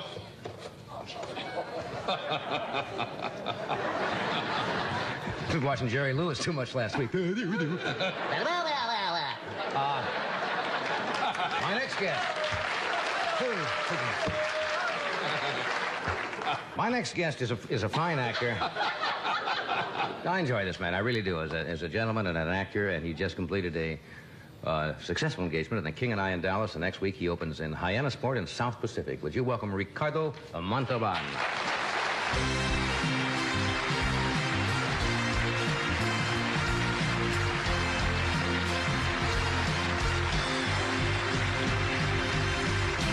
How are you, my friend? You are the amazing Mr. Carson now, Johnny. I wish you'd have been out here to participate in that, because you are in great physical shape, because we played tennis together, and you're a very strong man. Yeah, that spread what eagle, that I is. don't know that I can do that spread eagle That thing. really was... That's a tough one, isn't it? A little bit too much. And the jumping with one leg, it's incredible. Isn't that marvelous how one can learn by communicating with different countries in the world? Isn't that... I wish we would do Just going more around of that. kicking up in the air. How have you been? Well, I've been very busy, Johnny, thank God. Went very well, I understand, and King Did and the I. King and I in Dallas, and I must say the audiences are absolutely remarkable. They're very warm and wonderful. I did it with Constance Towers, and it was a lovely experience. The only thing that is difficult, I've never had this experience before, and that is that it's a magic word called summer stock. Right. And I arrived there, and I had never worked with Connie, and you have 1 week's rehearsal. For a play. To do the King yeah. and I. Now, some of the critics review you as if this were a Broadway play where you had 3-4 weeks rehearsal and then go out of town. Right. 5 days. It's a miracle you put the show on that stage. Yeah, they shouldn't look at it as you've been out Isn't of that town amazing? for 2 months and then go to Broadway, because, as you say, That's right. It's very limited. So now, around the 20th, I am going to go to Hyannisport and do South Pacific with Janet Blair. And Are you in rehearsal for that now already? Not yet. 1 week's rehearsal also, you see. And I've never done that show, but I enjoy I mean, the you have a challenge. week to learn the lines, That's the right. book, the songs, and go in. Very, very difficult. And it's the first time, because, you know, the score is so beautiful. And it was Right. written for the great voice of Ezio Pinza, who was one of the great voices the world has ever known, possibly. And so when they cast this play, they always cast a singer Right. who can act, or an actor who can sing. I am an actor who can't sing, and I have my problems, but I will try to do something I with think it. you do. I saw you in a movie a couple of weeks ago. Now, you were dancing with two gals, wasn't it? Oh, with Ann Miller and Sid Charisse. Yes. I lifted them both at the same You time. did a thing, like a tango or something? I was- You had one in each arm, I was much younger then, Johnny. and you were doing the whole business. How many pictures did you do with Esther Williams? With Esther Williams, I did 3. My very first picture in this country called Fiesta, in which I played her brother. Then I graduated to be her rejected lover. She rejected me for Peter Lawford. And in the third one, full graduation, I was her boyfriend or lover. You know, it was called Neptune's Daughter. So you had to work your way up from the rejected suitor to the... From boyhood to marriage, I graduated, and I swam a great deal with Esther. She was really a very graceful, marvelous swimmer. And it was incredible what she could do in that water and make it look so beautiful. You know, something we never talked about in the show, and we played tennis together, which is, of course, the big sport here now. But we never really discussed bullfighting, and which is really not, they don't call it a sport, do they, in the South? They call it an art, or it's almost like a national... Well, yes, Johnny. People here don't understand it. Well, it is difficult because, you know, I have lived in this country long enough and to realize how North Americans feel about any kind of cruelty to animals. And I must say that now I see it and I am aware of it, and I have I have grown a little cold towards bullfighting, simply by osmosis, I suppose. But in those days, when I was in Mexico, you didn't really see the cruelty too much, because it was like we felt that it was really better to die in the bull ring than in the slaughterhouse, where you have no chance whatsoever. And that in the heat of battle, you know, you've known that soldiers sometimes have a piece of shrapnel, and they don't even know they have it until their body cools off. That in the heat of battle, pain is a very relative thing, if at all. You know, that doesn't exist. But the art of bullfighting is something, you know, that passes, the different passes with the cape and the muleta, is an art, Johnny, that is considered one of the finest arts in the world. I have watched it because they carry it here on one of the channels, the high-frequency channels, and I am always impressed by the grace and the beauty and the moves and everything, and then sometimes I get a little bit turned off at the end. You see, it's like things that are very, very great can be very, very bad. I mean, the fine line, if something is mediocre, you know, it can be too bad or too good. When something can achieve the height of that artistic expression, when it is bad, it is very, very bad. There is nothing more horrible than a bad bullfight. Nothing. But there are moments in there, you see, where you see, I think, for instance, a pianist, you can say, you know, will there ever be a better pianist than Horowitz? You say, well, perhaps, you know, one day, or maybe already there is somebody. Or a better painter than Rembrandt, or I don't know. Can there be a better bullfighter than so-and-so? You say, yes, but there are certain moments in bullfighting when the pass has such perfection, because you see... The search, people? If I kiss you once, will I kiss you again? You betcha, hot lips. And total, the breakfast cereal? Happy birthday to someone who satisfies my minimum and maximum daily requirements.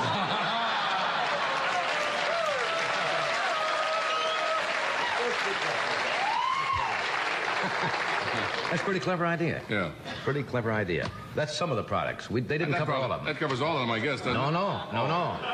We came up with some of our own that we have here. Like for Wonder Bread. See, they didn't have one. I was only squeezing you to check your freshness.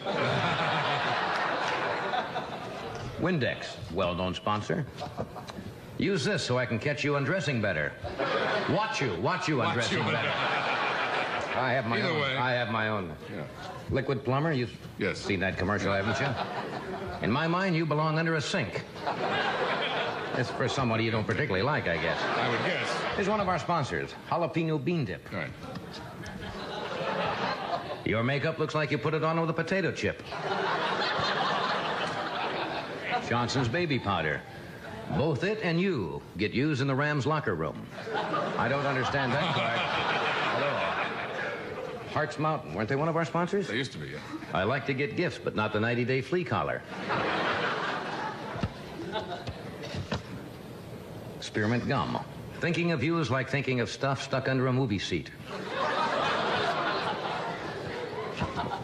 Lipton tea. Holding you is terrific if you like the feel of a soggy tea bag. That's one way to it.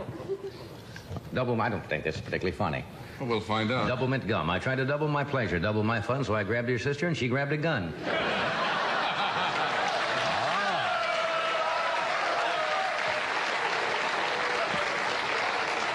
That's the kind of stuff you like, huh? There was an old lady from Wheeling. Ivory liquid. Your hands are exactly as soft as your mother's. I'm the only man in... I don't like that. Let's see. Glad bags. There's only one way to lock in your freshness. Put a baggie over your face. So those are just a few they missed. All right, we're going to run behind time because we've got an exciting... Another war injury. That's right, there's shrapnel in there. After this brief word from our sponsor, we'll return with some more of our show, so stay with us. I have read in the paper, or in Time or Newsweek, about this particular event, which takes place in Fairbanks, Alaska, each summer, and it's called the Eskimo Indian Olympics.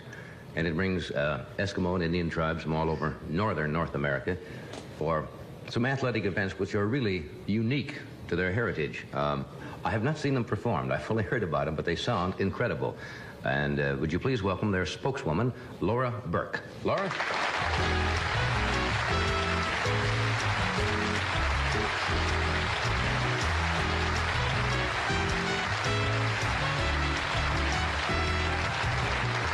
Nice to have you here. Oh, it's nice to be here. Where's home for you? Fairbanks. Fairbanks, Alaska? Mm-hmm. Yeah. How long is this, as I said, I think I read about this last year when they held it. I think Time magazine or one of the national news magazines covered it. How long has this been going on, and how did it start? Well, in 1961, there were two gentlemen, Mr. Hagberg and Mr. Whaley, decided that there should be some event, some type of event to preserve the native culture, and one of the ways they thought was to have the Eskimo Olympics at that time. This year, though, we changed the name from World Eskimo Olympics to World Eskimo Indian Olympics to include Indian participation. There's quite a popular belief that Alaska is just the land of Eskimos, and we do have about 5 or 6 major tribes, including Indians, the Eskimo tribe, of course, being the largest tribe. Mm-hmm. So it's been since 1961 since we've had the Olympics, and just last week in Fairbanks we just got through. Well, I'm looking forward to this because the staff was describing what happens, and it's hard to imagine. Right. Do these events go back? Well, for years and years, centuries, the Eskimos and Indians of Alaska gathered in their villages, especially during their holidays, to compete in games that are very popular only to themselves, and right. As you'll see tonight, they're going to be very unique. And just in 1970, Tundra Times newspaper, the Tundra Times, Tundra Times, which is a statewide native paper, took over the Olympics, and since then our participation has really doubled. We've had Greenland Eskimos participating, the Canadian Eskimos participating, and hopefully we'll have the Siberian Eskimos participating. And which reminds me, Mr. Carson, the Tundra Times Board of Directors wishes to present you with an Alaskan unique gift. This is an artifact. It's called a walrus usik. Walrus usik? Right. And, is that a tusk? No, it's a walrus male reproductive organ. And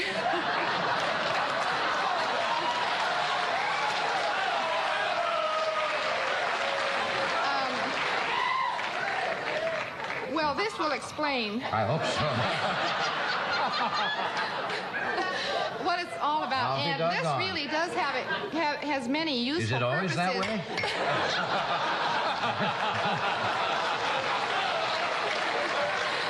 The lucky walrus. Well, that's one of the smaller I'm blushing. ones. I don't blush often.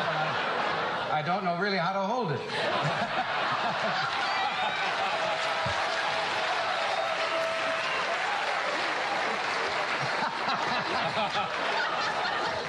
Well, Mr. Carson, I must explain that the Eskimos, or the natives in Alaska, have quite a few uses for this. Well, I know the nights are very long. I suppose they would have.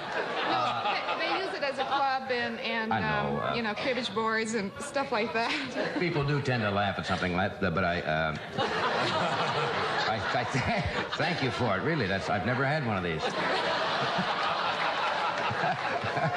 Well, my God, thank you very much. That's really very sweet of you. And I'll treasure that. Well, keep your band in line. Oh, sure will. I use it for a club. All these gentlemen we're going to meet, they each have their own kind of specialty, don't they? Yes, they do. And we have 4 champions here tonight. You want to do this commercial first before we go over, and then we will meet the gentlemen, and you will see some things called the double high kick, the high kick, the elbow walk, knuckle hopping, drop the bomb, Canadian swing kick, ear pull, and ear weight contest, right? It's something you don't normally see in the 76 or 72 Olympics. No. So we'll be right back with the Indian Eskimo Olympics after this word from Swift.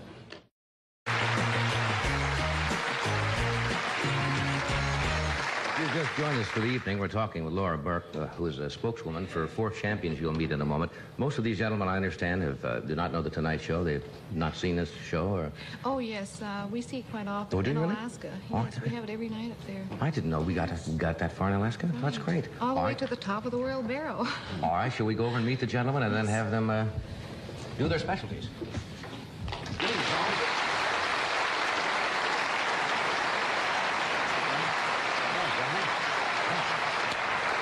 What are we starting with, Laura? We're starting with Lester Bodfish, who's going to demonstrate the 2-foot high kick. 1 foot, I'm sorry, 1 1 foot foot high kick. Lester is from the village of Wainwright, and he won this year's 1 foot high kick, kicking at a height of 8 feet last week. Now, they may not understand what you mean by a 1 foot high kick, because I understand you stand on 1 foot, you must leap from that foot. And kick that object with the same foot and land back down on the floor with the same foot that you kick the object. In other words, with. you don't spring off of 1 foot, you spring off of the foot that you're kicking with. Right. And must go up and kick that object and come down on the same foot. That's right. I mean, now that's... And he did it at 8 feet last week, so... Good heavens. Broke the record, in fact. I think Reggie had it last year by 6 feet 10 inches. No, 7 feet. 7 feet. That's incredible. All righty, Lester, so are we ready? This is called the 1 foot high kick. Got to leap off 1 foot. No mats or anything. This is...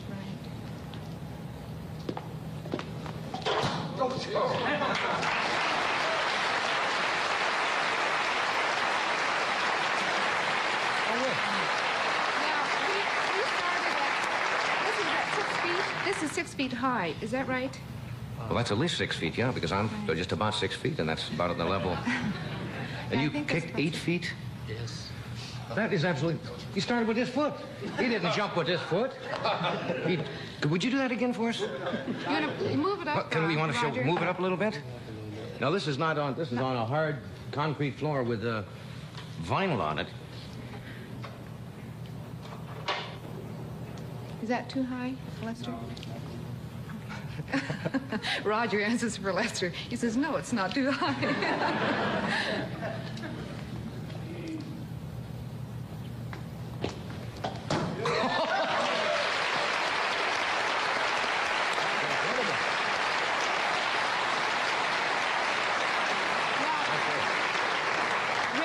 Jewel from the village of Kotzebue, which is 30 miles above the Arctic Circle, is going to demonstrate the 2 foot high kick. And you won this year's event, didn't you? Right, yeah. That was 6 feet 10 inches? Yeah.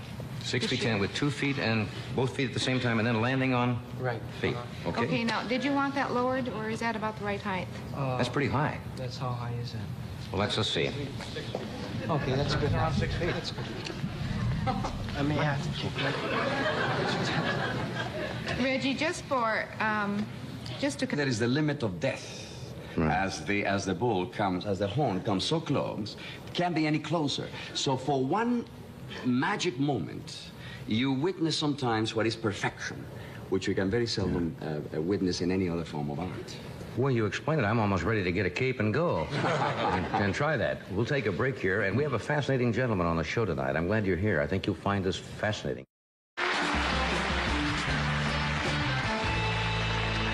are back. As I just explained to Ricardo, I don't want you to think that I'm cutting our conversation short tonight because I admire you too much, but we got a little behind time, and I wanted to devote a little time to this gentleman, which I think...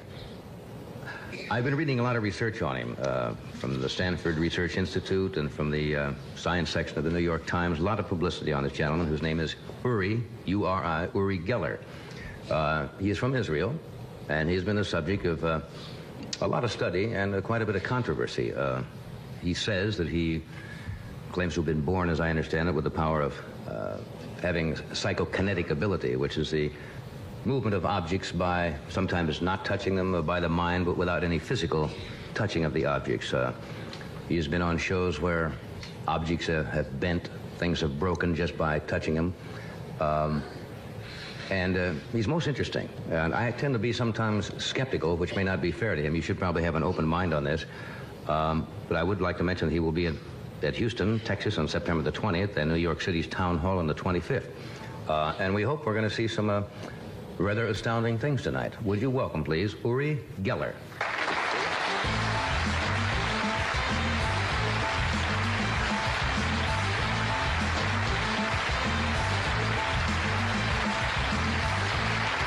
Nice to see you.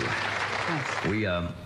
We have only met... This scares me. This scares you? Well, this is we just got some things together here, and as I said, as you progress and do what you want to do tonight, well, you can tell us what you would like to try, and we'll leave it up to you. I'll try when I'll really feel up to it, okay? That's what I understand. I have seen you on television before, and you say that sometimes you have to be in a certain frame of mind. You sometimes will pass on a particular experiment because you honest and say, I don't feel it, or I am not getting the thought. Is that true? That's true. I really have to be in the mood to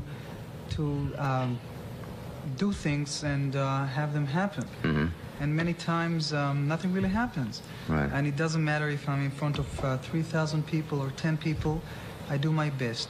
And of course I'm really talking about time now. Mm-hmm. For instance, if I had time to bend a nail, an hour, 2 hours, or unlimited time, then it'll happen in the end. Mm-hmm. And it's really not only up to my mood, but up to the people who are, you know, watching it and wanting it to happen. And that's it. Now, a lot of people, you run into this, I'm sure, all the time. Most people, if they don't understand something, tend to be very skeptical. Well, I heard of many people who do telepathy, Mm-hmm. and but you see, I'm also a skeptic. Mm-hmm. I mean, for instance, if you'll tell me that there is somebody you know and does it, I'll also want to see to believe. Mm. Yes, I'm sure there are other people. I do not know if there are people who can bend them or break things, but I'm sure I'm not the only one. Maybe there are many people who have these powers and do not know of them, and it did not develop in them. You are not saying, now, for example, people have always said a true test would be, I'm going to think of something, and the person turns around and says, you are thinking of. Then now, that would be incredible, would it not? You see, I can only do things that you really concentrate on, studied it before, and really project it to me. I cannot sit right here or near you and know exactly what you're thinking Right. about. I wish I could, but Right. that's... Now, this just means we're cutting away for a second because we get a little behind time, but we're going to have, I think, adequate time for you to try what you would like to try tonight, and I'm looking forward to it. I really am. All right, good. We'll take a short break, and we'll be right back. Here is the Cure ad, the bandage that sticks to its job. Watch.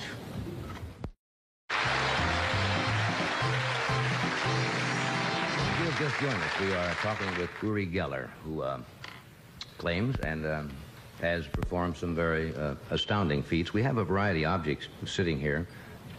We have also, as per your request earlier this afternoon, and if you want to try that or whenever you feel like it, one of our staff members did some drawings which have been sealed in an envelope, and I'd like you to take your own pace when you feel like you want to try anything. Right. Do you want to try that particular experiment first? When I'll feel free.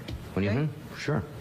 And now these objects out here are, we have some nails, we have some keys, we have, as you can see, some forks, we have some aluminum canisters. These are the type of aluminum canisters, I guess, a roll of film would come in.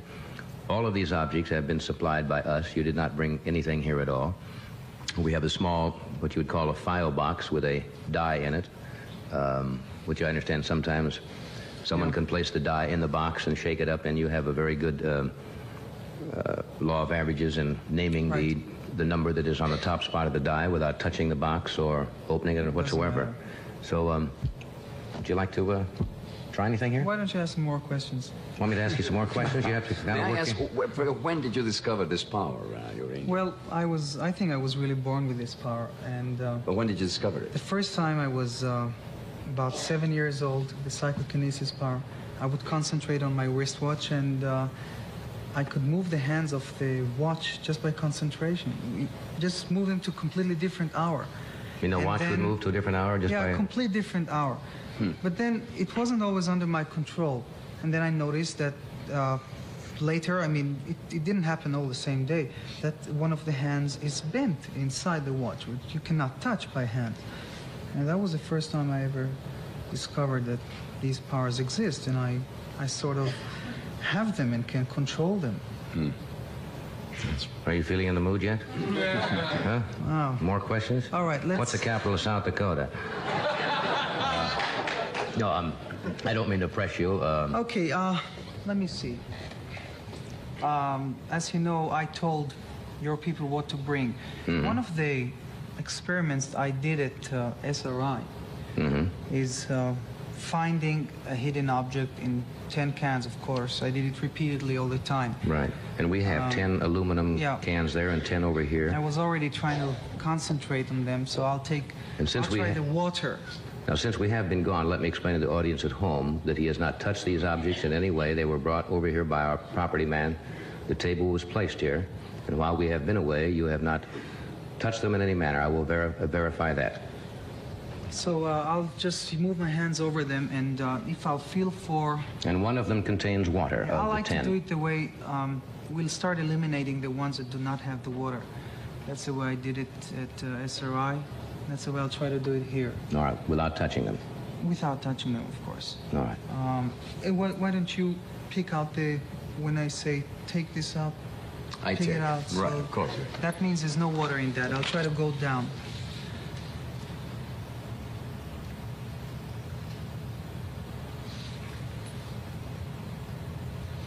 Now, what I do now is try to have a sort of a feeling where the water is.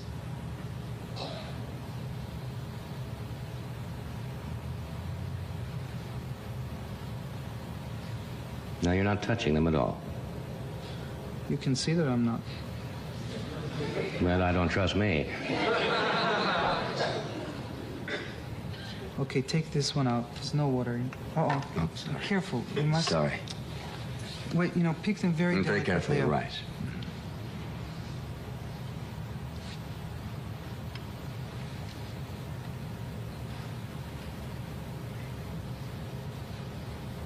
Some people call it a sort of a water roulette. But pick gently the middle one out without touching Take the anything. middle one out. Remove that. Obviously, that is empty. Excuse me. I'm sorry, I did not mean to do that. I was trying to move over to get a better look.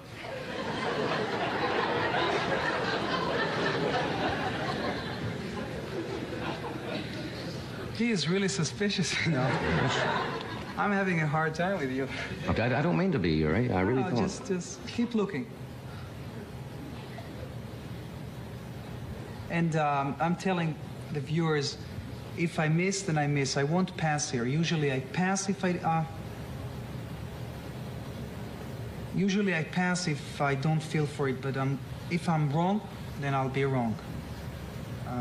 I'll also be a little disappointed, but that's the way it goes if I'm pressed.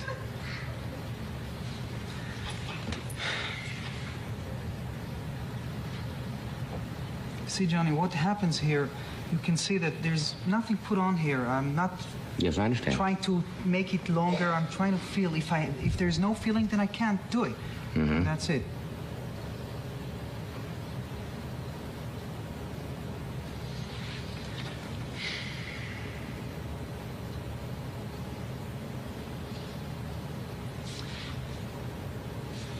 Wait.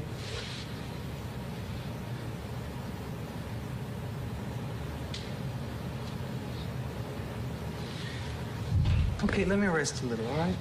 All right. I'm surprised because before this program, your producer came and he read me at least 40 questions you're going to ask me. Well, I can ask you all kinds of questions if you'd like. If you'd like me to ask you questions. I have to have time, and give me a little more time. All right. Now we're not gonna touch it. We'll cut away from a commercial, and I will verify, and everybody in the studio will verify that Okay. nobody will touch the objects. Okay? Right. Because I don't want to push it on that, but obviously we don't have unlimited time on a television show. I wish we did. Okay. Which one is the breast? Do you find your meals too routine? Watch closely and see how dinner can turn into a barrel of fun.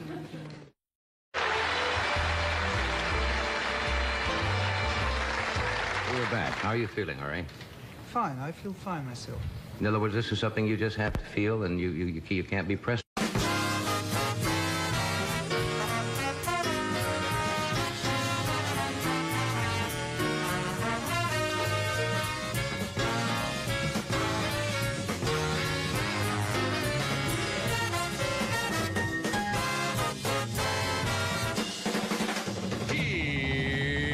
Here's Johnny.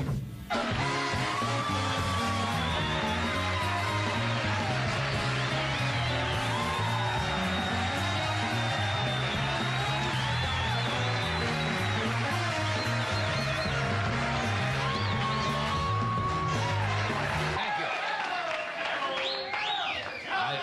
Oh, come on. I'll tell you, you may be loud, but you have extremely good taste. Listen. Applause is cheap, you know. If you really love me, you'd take over my car payments or something.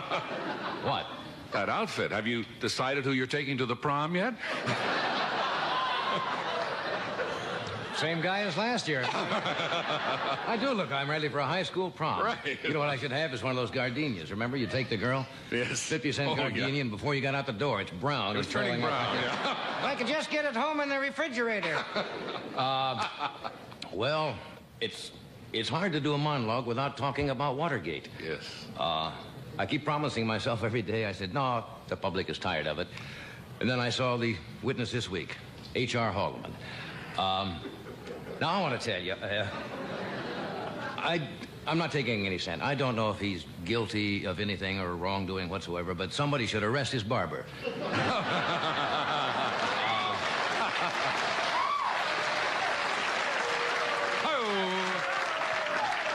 Last time I saw a hair job like that, it was 1954 on American Bandstand. It is strange. I am so confused. Are you confused? Yes, very much. The committee is getting confused. Have you noticed how they're starting to snap at each other now? A couple of weeks ago, they were so, in charge. And now they're getting testy and they're getting on each other's nerves. They're learning how difficult it is to be funny 5 days a week. Well, you start off great, but Senator Baker is complaining he's getting tired. And I know he is, you can tell. He's starting to use little words you can understand now. The first week it was the proximity of this prima facie, and now he's saying cat, dog. You know my favorite? Senator Irvin. Oh. He fractures me. He really does. And he's getting so popular. Have you seen they got T-shirts? No, they do. They have Senator Irvin T-shirts now that the kids are buying. And I understand they're going to open a chain of chicken takeout stands called Senator Sam's. The chicken is prepared in a special way. They don't cook it. They question it to death.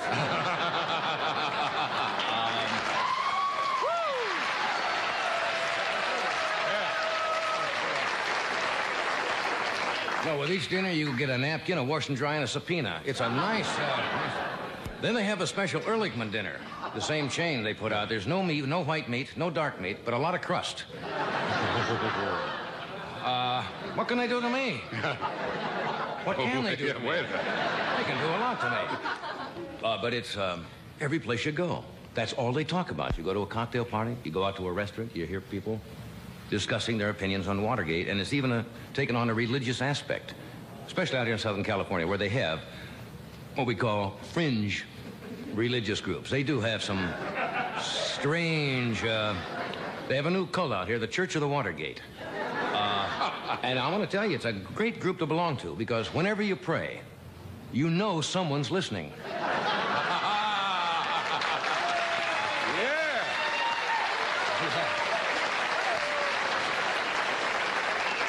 And it's great. They don't even have a confession. Once a month, you just tape your confessions and mail them in.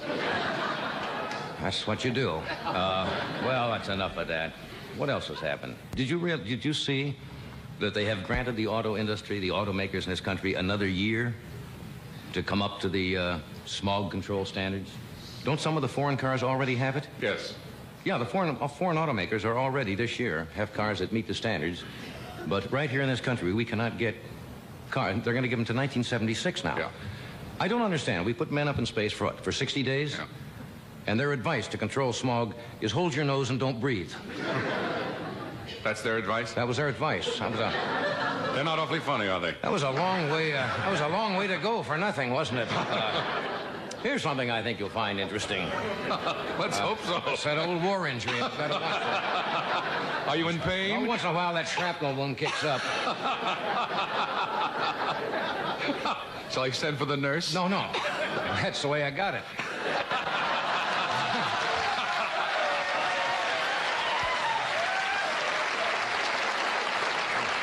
You're in there with Nurse Fletcher. I want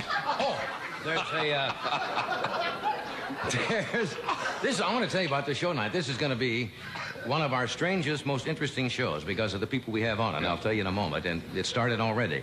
What was I started to say something about? The newspaper. There's something in the show business trade papers that someone is accusing organized crime of infiltrating the record industry. Have you read that? It's been in the regular newspapers. The syndicate, I don't want to use the word mafia. What you just used. Let us say the Sicilian brownies are getting into the record business. Pretty soon you're going to hear tunes on the radio like I Left My Heart in San Francisco, My Legs in Detroit. And they plan a Senate investigation of the record industry. Now that'll be an investigation I want to see. Can you see some spacey rock group up in front of a Senate investigating squad? What meetings did you have on August 17th, 1971? Hey, man, I don't even remember 1971.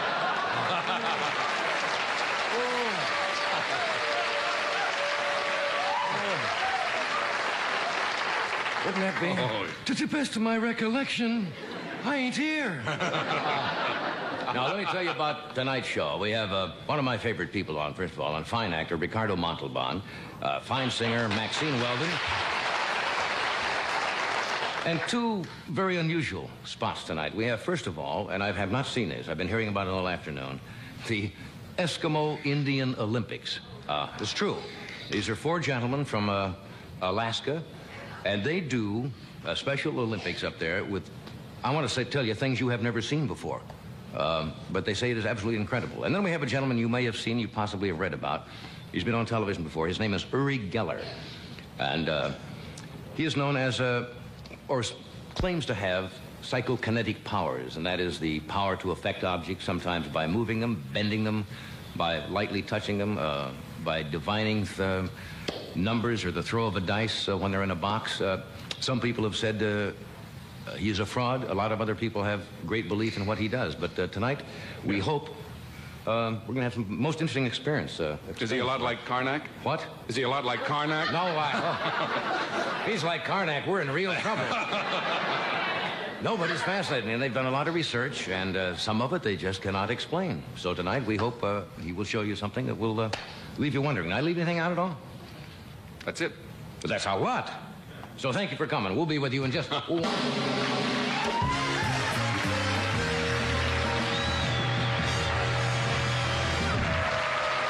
We'll be right back after this message. Thank you. Whoopee.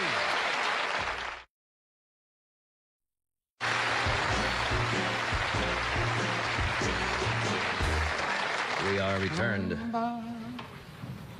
Just hitting a note, that's all, a little note. It's going to be an interesting show tonight, I want to tell you.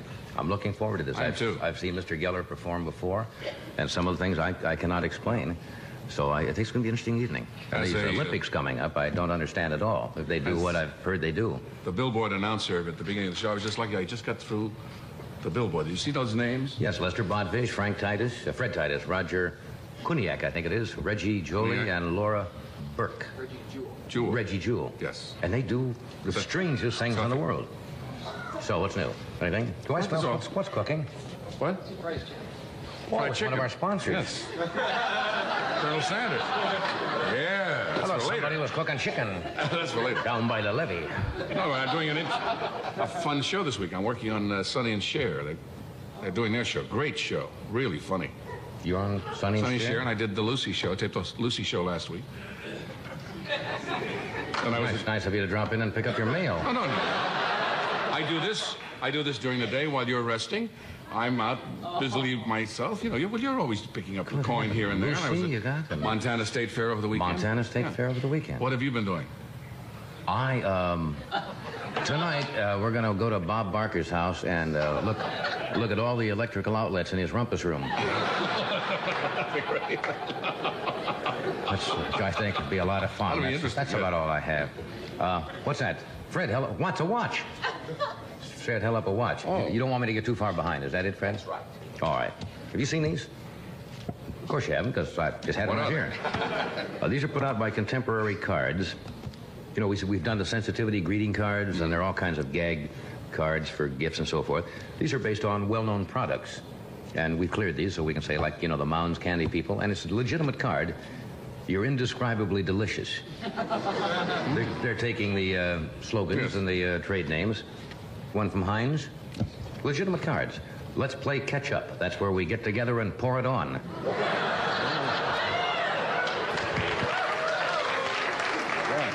Mark on a crowd tonight. Yes. Diet Pepsi. Eat, drink, and be merry on your birthday. Tomorrow you may diet.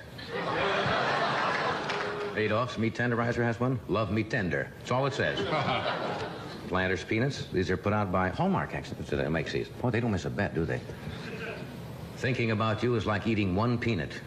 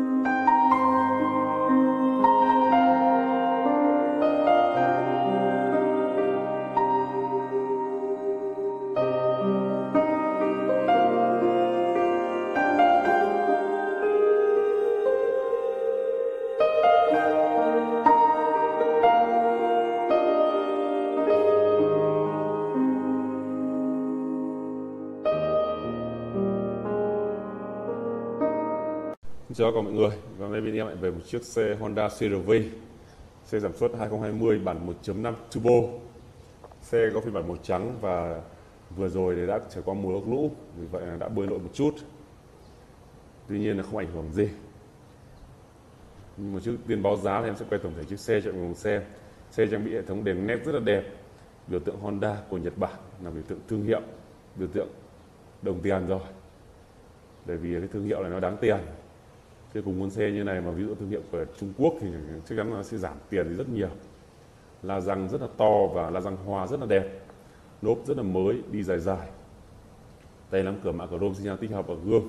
Đấy, tổng đèn gầm cũng rất là đẹp, có cả bậc lên xuống này, dán mạ chrome ở sườn này. Nói chung là xe đầy đủ chất, về che mưa, đấy, đầy đủ cả. Tuy nhiên là về trên mua trên như này thì cái cột chữ A rất là rộng, rất khó quan sát. Đấy mọi người nhá. Tuy nhiên đi quen thì không sao cả, nhưng mà đi mới thì rất là khó quan sát đấy. Đấy, hệ thống xe đời mới thì hệ thống đèn nó nhìn rất là chất này.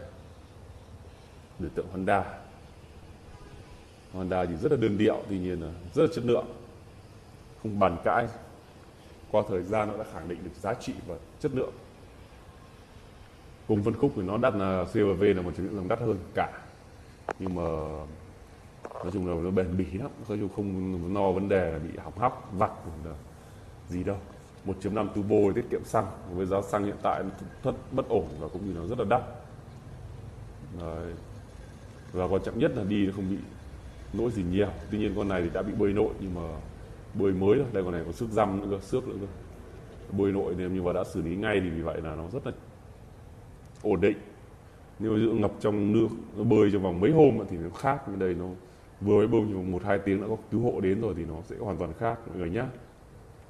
Đấy, Honda CR-V 1.5 turbo rất là tiết kiệm xăng. Và bây giờ chúng ta sẽ xem qua nội thất bên em xử lý như nào nhé cho mọi người xem.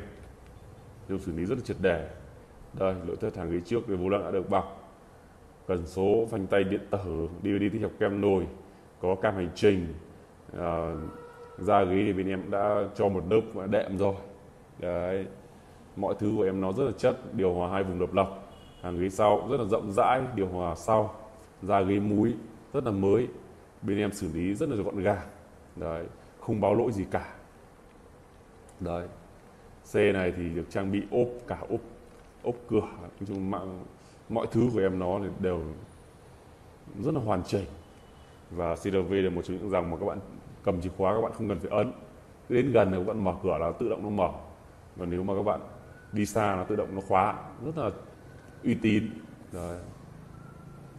Tuy là nó cũng không nhiều option, con này là 7 chỗ, tuy option của nó thì không hẳn là quá nhiều, nhưng mà nó ổn định, chất lượng, các bạn hiểu không? Và chiếc CR-V đời mới này thì tiết kiệm xăng, 1.5 turbo, xăng ăn rất là ít. Đấy là cái điều mà ưu điểm của nó. Cái thứ hai là nó bền bỉ theo thời gian và đã được khẳng định. Đấy. Và một chiếc xe CR-V 2020 bản 1.5 turbo phiên bản màu trắng này mà đã qua mùa lũ thì đây là một giá bán là mức giá là 550 triệu. Đấy. Giá cả này không đắt cũng không rẻ, bởi vì là nó đã qua mùa lũ rồi, bơi nội rồi thì nó cũng hên xui. Bên em xử lý rồi nhưng mà có thể ngày mai nó vẫn báo lỗi, đây là chuyện bình thường.